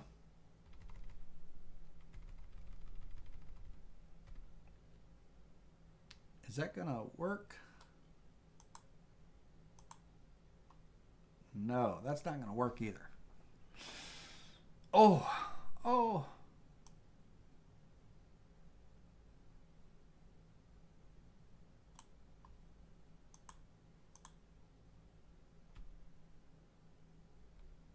All right, so we can't alternate. That's a bad idea, Laney. Let me undo that. That was negatory. Negative. That's all right. It fits. It fits. We're only dealing with a 1/4 inch router bit. Okay. Or I could use an 1/8 inch in the middle, cut it out too. Anyway, get that in there. And I still got my other parts, salt pillars, whatever I want to cut. I can cut out of there. I'm trying to basically squeeze everything in that I can. I can even adjust my shape a little bit, right? But I want to try to fit as much as I can in to minimize my waste, right? Try to just, as best I can, make whatever little household items, my coasters, my wine bottle holders, my salt pillars, and all that wonderful salt cellars, all that wonderful jazz and everything, and just try to minimize my waste, right? So, all right, let's go. And Doug, hey Doug, sorry I wasn't looking over at the screen. Thank you, I really appreciate it. This is Doug's first super chat. So Doug, man, thank you for that. I appreciate you. Doug Fushi, you are the man. I appreciate you very much. Let's see here. Bruce says, can you move off to the side? I could. Probably so. There's probably a few ways that I could move that and I'm just not visually seeing right now. I don't know. Let's see here. DWC, hold on a second. My head's in the way. Oh my God, I'm still at the full size, guys. I'm still at the full size. You didn't see any of that. Hold on a minute. You goofball. Laney, what's up with you? Let me get myself back down. There we go. Let's did you get what I was trying to do? Let me hold on a minute. Just for a minute there. Bear with me just a second. My God, my whole head was there the whole time. Wasn't that crazy? Now I'm holding down the Control Z key, right? To just get back here. We started off, and I'm not going to redraw this one, but we started off with a line, right? And this line, we're coming in here and creating a shape. We're selecting this line, going to node editing mode, hit the letter S on this line, and that will smooth it. Now, we want a nice smoothing here. We don't want a very subtle one like we got there. So when you draw the line, make sure that it's a good click, not a click and hold with the line, because that'll turn the line into a curve. We want straight lines, and I'm going to go a short angle on this one, down, and then I'm going to go smaller there, space bar to finish, because when we take this and we go into node editing mode and we hit that smooth button, we select those nodes and hit that letter S to smooth them out. We want that nice curve, right? Okay, so we did the letter S for smooth, but I told you that, and then from there, in node editing mode, I pulled this anchor down straight. I pulled this anchor down straight down. This anchor, we're going to hit the letter Y to pull that, all three of those in line with one another. This anchor, hit the letter Y to pull that line straight. This anchor here, hit the letter Y to pull that straight to get that nice kind of subtle curve. And then we offset that outward in both directions. I went 3/8 for a total of 3/4, 3/8 of an inch outward in both directions. Okay, and then I'm going to draw a line. Now this time when I draw the line, okay, and this one over here, I don't care what angle. What I want to make sure of is that when I do my trimming, that my box is there so that when I trim this, it should join this whole part together, but it doesn't, right? It doesn't do that. So I just got to make sure that I join that as one closed vector, and then I can go on, right? So once again, my 1/4 inch hole, my path, I'm so sorry that my head was in the way that whole 20 minutes, guys and girls. That's crazy. We're going to follow along a path and copy that along. And then again, as long as it matches for both my parts, I can put this anywhere I want. So I'm going to bring that down to there. I'll bring that down to here. And that's my one part.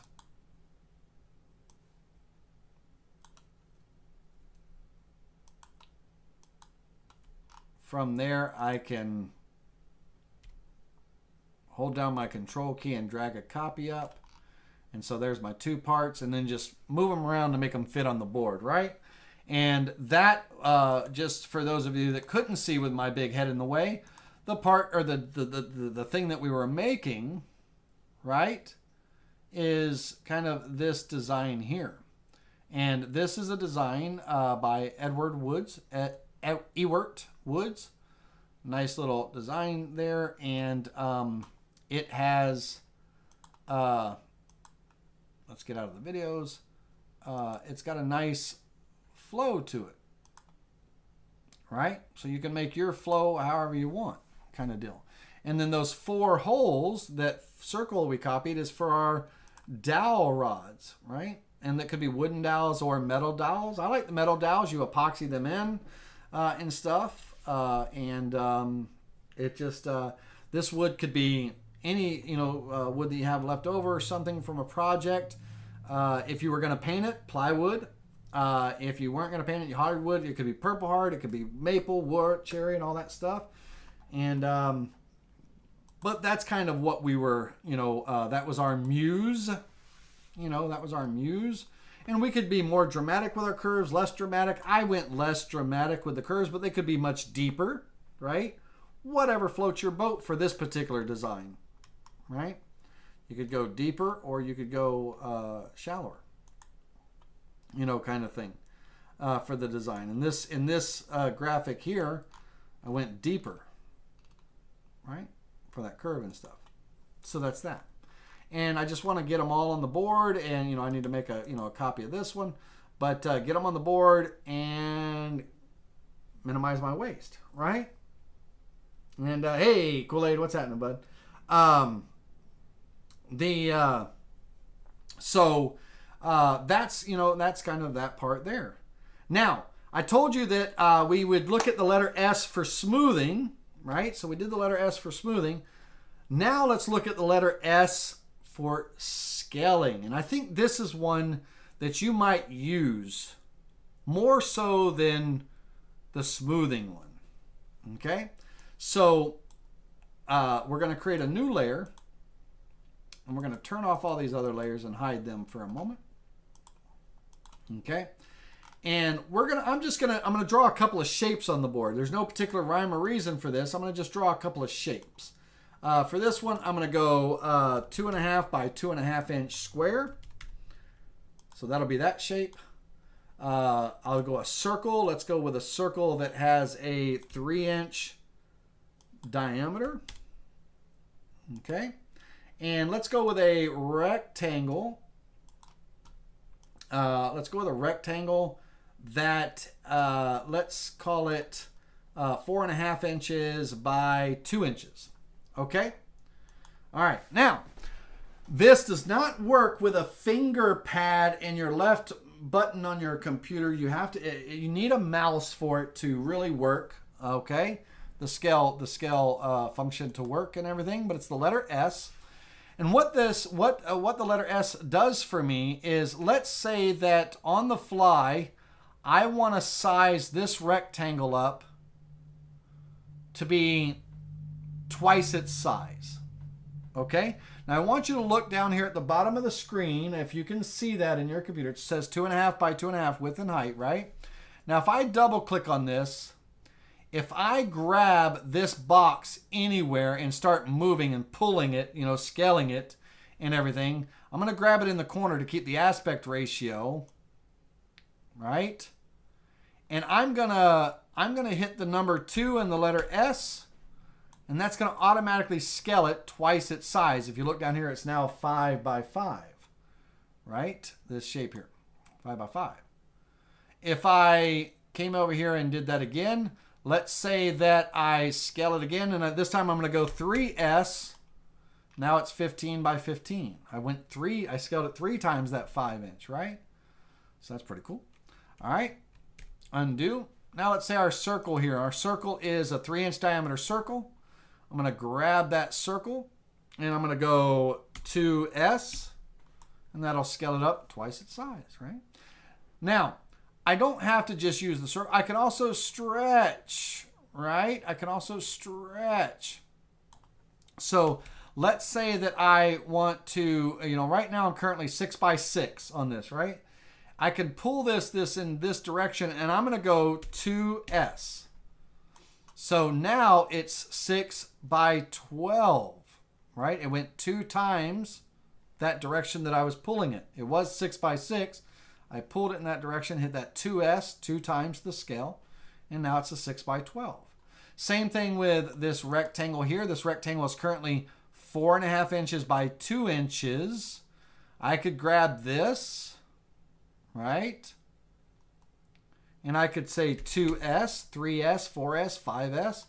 And now that 4.5 inches is 9 inches long. You can look down at the bottom of the screen down there at the bottom, that 9 inches, or we can go to the size tool and you can see it's 9 inches now by 2. If I pull this up, right, And I'll go, just for kicks and giggles, I'll go 5s. Now that 2 inches, it's been multiplied 5 times, so now it's 10 inches tall, right? Not a bad little keyboard shortcut for when you're sizing things. And it doesn't matter if you're sizing things, you know, along its length, its height, in either direction, whatever way that you're pulling, or if you're keeping the aspect ratio, right? You type in the number, the value that you want to scale, twice the size, 3 times, 4, 5, 6, that kind of thing. And then you are going to type in the value followed by the letter S for scale. Scale this much. And, you know, with lines and stuff as well, too. Let's say I have a line here that is 2 inches long. So I have a line here, 2 inches long.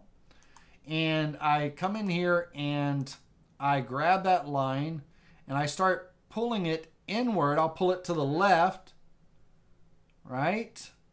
And I'm going to go 2S and then went to the right, right? So it's making it, you know, no matter which way you pull it, you got to be mindful that it's not going to, you know, I can't go smaller with it. Let's do that again. If I pull it inward and go 1S, it's going outward, right? So the scale on my lines, I can do my shapes and all, but my lines, let's go 3S. That's a 12-inch line. Let's try to drag it back in now. Pull it back in, and let's go 2S. It's a 24-inch line that keeps getting bigger, right? It's not going to go inward.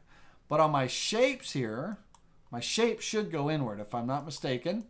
If I scale this inward, and I go 2S, nope, it's going to be outward too. Dadgummit, I hate when I try to show you something and I forget the function.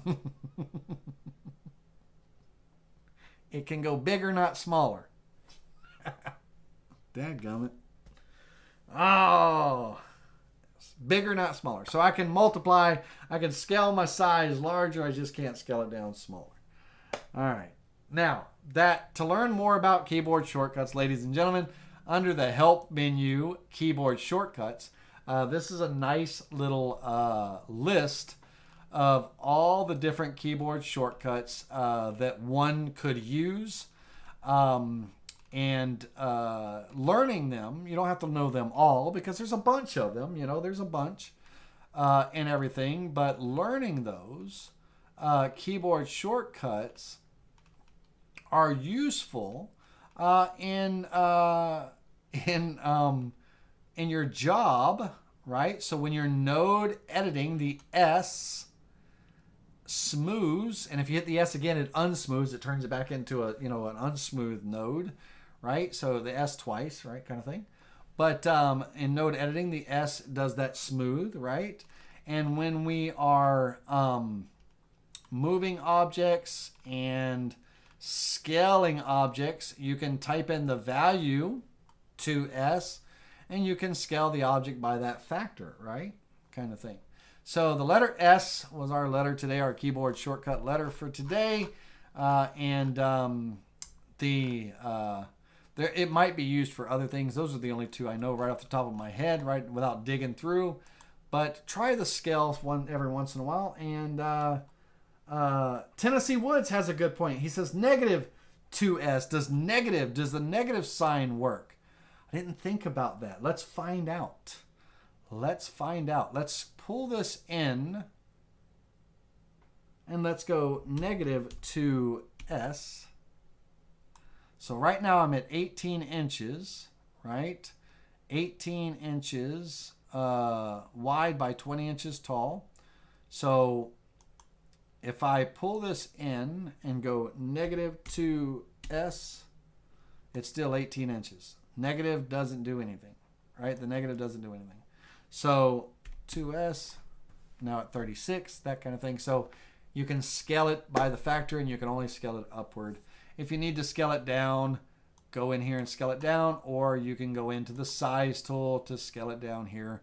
And you can use your percentage box, and I'll just go 50% my size to scale it down 50%, right? That kind of thing. So you can use a percentage. So there's the letter S for you. 0.5S, make it half as big? Question mark. Let's find out. I don't know if 0.5, I don't know if decimals work, but hey, you never know. So let's start here. Let's start with a known number, because my mind is going blank right about now. 2 inches by 2 inches square. Right? Okay. Let's go ahead and pull that outward and type in 0.5S. And that made it half of it's a decimal. 0.25, 0.5, 0.75, 0.95. Okay, hold on now. Let's go 2S. Okay, so I got a 2-inch square. Let's make it bigger. 2S, 4-inch square. All right, now I want to go 60% of that 4-inch square. So I'm going to drag that in, and I'm going to go 0.6S, and that's a 2.4-inch square. So think of 100%, 1.5, 1.25, 1.35, right, for scaling all the way up. But also under 100%, right? 1, 0.5, 0.75, 0.95, 0.65, 0.2. So that kind of thing. That worked. That worked. That worked. So 1 or higher, 1, 1.1, 1.2, all the way up to whatever, scales larger. Less than 1, 0.95, 0.8, 0.7, 0.75, reduces it by that percentage. 75%, 95%, 80%. Think of 1 as 100. Interesting. Way to go, Jace. Gotcha for that little question, because I wouldn't have never checked that.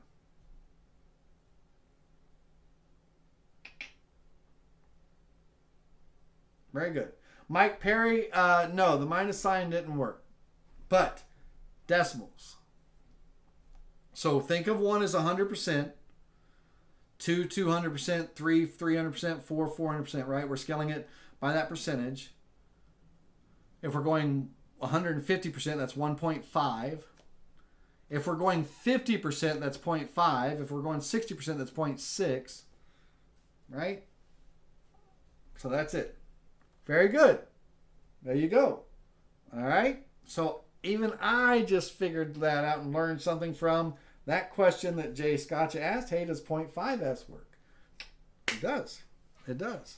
So the decimal, so 100, 1 being 100, anything under 1 is reducing, right?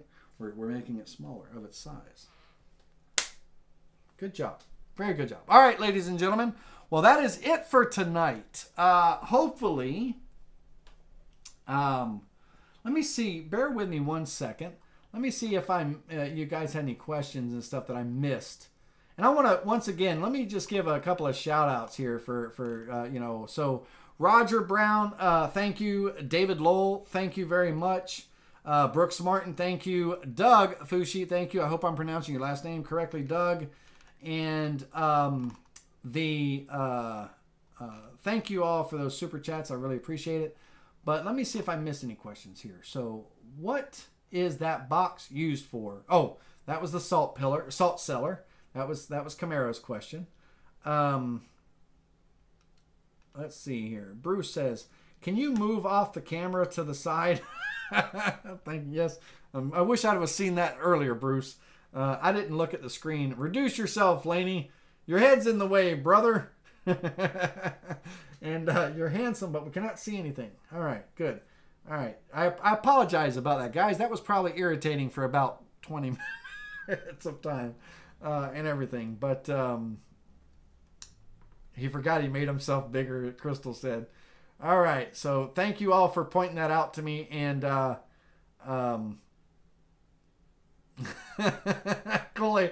Now I read your question. Now I read your statement correctly, Kool-Aid.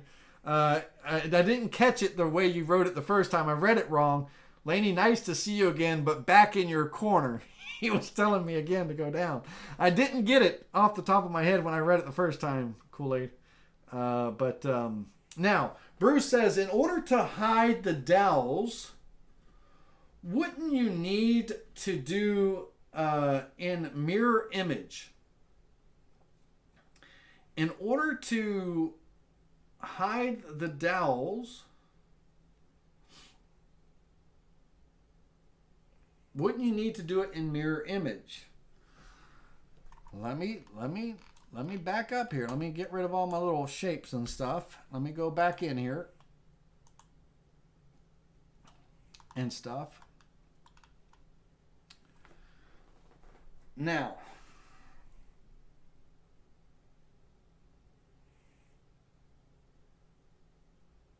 Bruce, I think you're on to something, buddy Rowe. Bear with me a second here. If I've got my two parts laid out here, okay, and I'm drilling my hole in this one, I've drilled my 4 holes in this part here, and that's going to be my back piece. Now my front piece is going to be the same, you know, shape and all, but it's the front piece. So the holes, if I keep this side up like this and I drill the holes here, then that's going to, it's going to be, I'm going to be drilling the holes on the wrong side. I'm going to be drilling the holes on the wrong side. So Bruce, you are correct. And also one of the things I didn't put in here was the screw holes where it mounts to the wall. The screw hole in the countersink. But he's absolutely right. On these parts, the back piece is going to be the back piece, right? The front piece is going to be the face. And this will be the same in Bruce's. This is going to apply to all the ones with the dowels. There's a mirror. You got to mirror the part. So this, the back's the back. So I'm not really worried about face up, face down kind of thing. The front part I am. So this part is actually, I'm going to hit the letter H. Okay. So that gets cut on the back side. So the top part is going to be my back piece. The bottom part is going to be my front piece. And since this is my front piece and that's the visual piece, I need to make sure my good face of my board is down because I'm going to be drilling on the back side of this for those holes. So it does get mirrored, Bruce. It does get mirrored.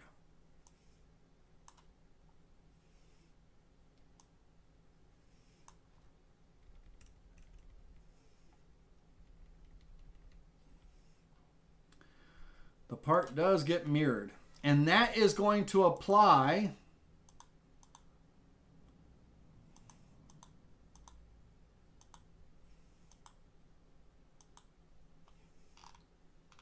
to these parts as well. So we're going to have the front and the back. I need to make sure that when I carve this, my back, it doesn't matter, right? This is going to be the back drilled in, but when I cut my front piece, it's going to be kind of a, you know, a mirror image, and it's all identical when I flip this one way or the other. But I need my good face down on that board when I cut the second board with those parts and everything. Now, these drill holes do not get carved into the front piece. And our holes are only, you know, 1/4 inch, 3/8 of an inch deep. You know, our boards, I'm using 3/4 inch thick material and all. So it would be kind of a mirror opposite effect, Bruce. So in case my holes are just off like ever so slightly, right? I would want to copy that and then hit the letter H for horizontal flip. You can tell it's a horizontal flip because of that circle there versus the circle here, right? And I'm going to group this together. Group. So that way when these parts, you know, when they come together and everything, my holes, you see how they don't line up? Right.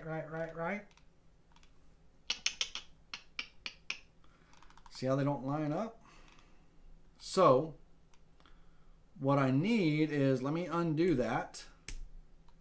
Keep it like this. If I keep it like this, and I just cut, I use this one template right here to be the front and the back. I just have to remember that my, nope.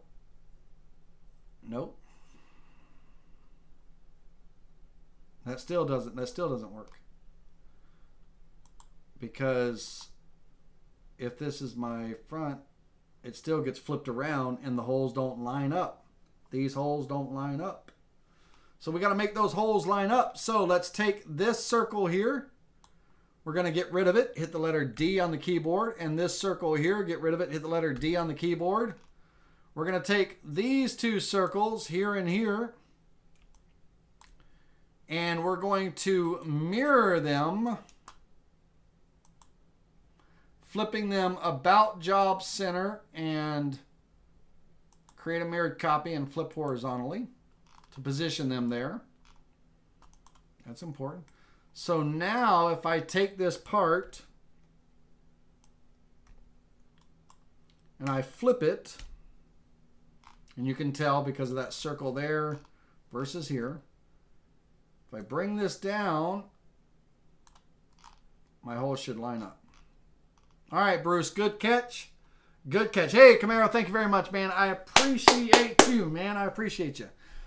So good catch, Bruce DeGarmo. The parts need to be mirrored for front and back. Front and back. I would have screwed us all up. We'd have been like, man, the holes don't match up, Laney. All right. Now, what I'm going to do on these parts, I'm going to clean this up. And we're going to say goodbye right now. I'm going to clean this up.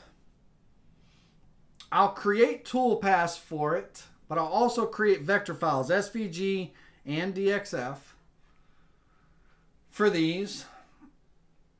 And I will make these files available for digital download on this video in the description. You got to give me a couple of days because I got a big class coming up that I got to do and stuff.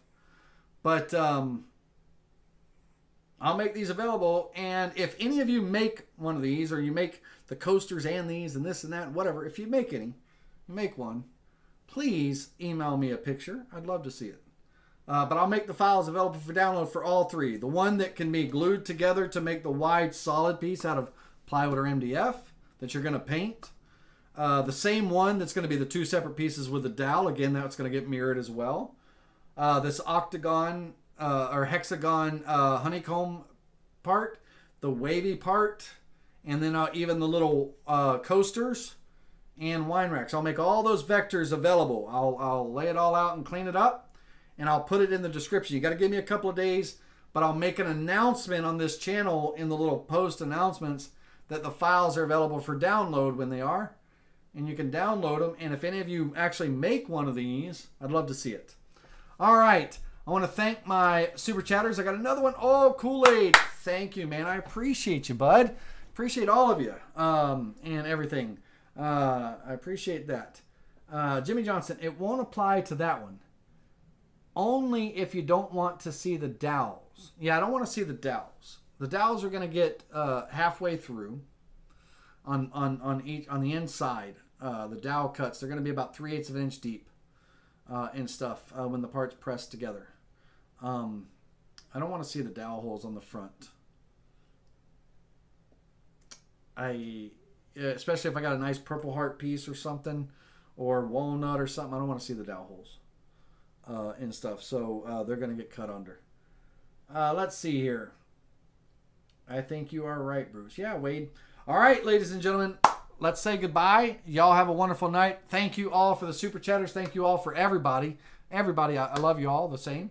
And everything. The super chatters just help me with buying wood for the shop and coming up with ideas and and all that stuff. And so it helps. I appreciate you very much. I can buy my mama groceries this week now. Just kidding. But my cat can get some food, and I can get some wood and drill bits and router bits and all that wonderful stuff. Thank you very much. I really appreciate it because it does help out a lot. It all adds up. All right. Everybody, y'all have a wonderful night. I'll make these files available. I'll put an announcement out when they are available. I'll clean everything up all nice and pretty. If you don't have version 11.505 that I'm working in here, then the vector files will be available that you can just import and recreate the toolpaths and stuff in your version of the software. So I'll make SVG and DXF because some of you can't export or import SVG. I remember only some of you can do some of you can't do DXF. You can only do SVG on the programs you use. But yeah, until next time, we'll see you. All right, guys and girls, thanks for everything. I appreciate you. Have a wonderful night.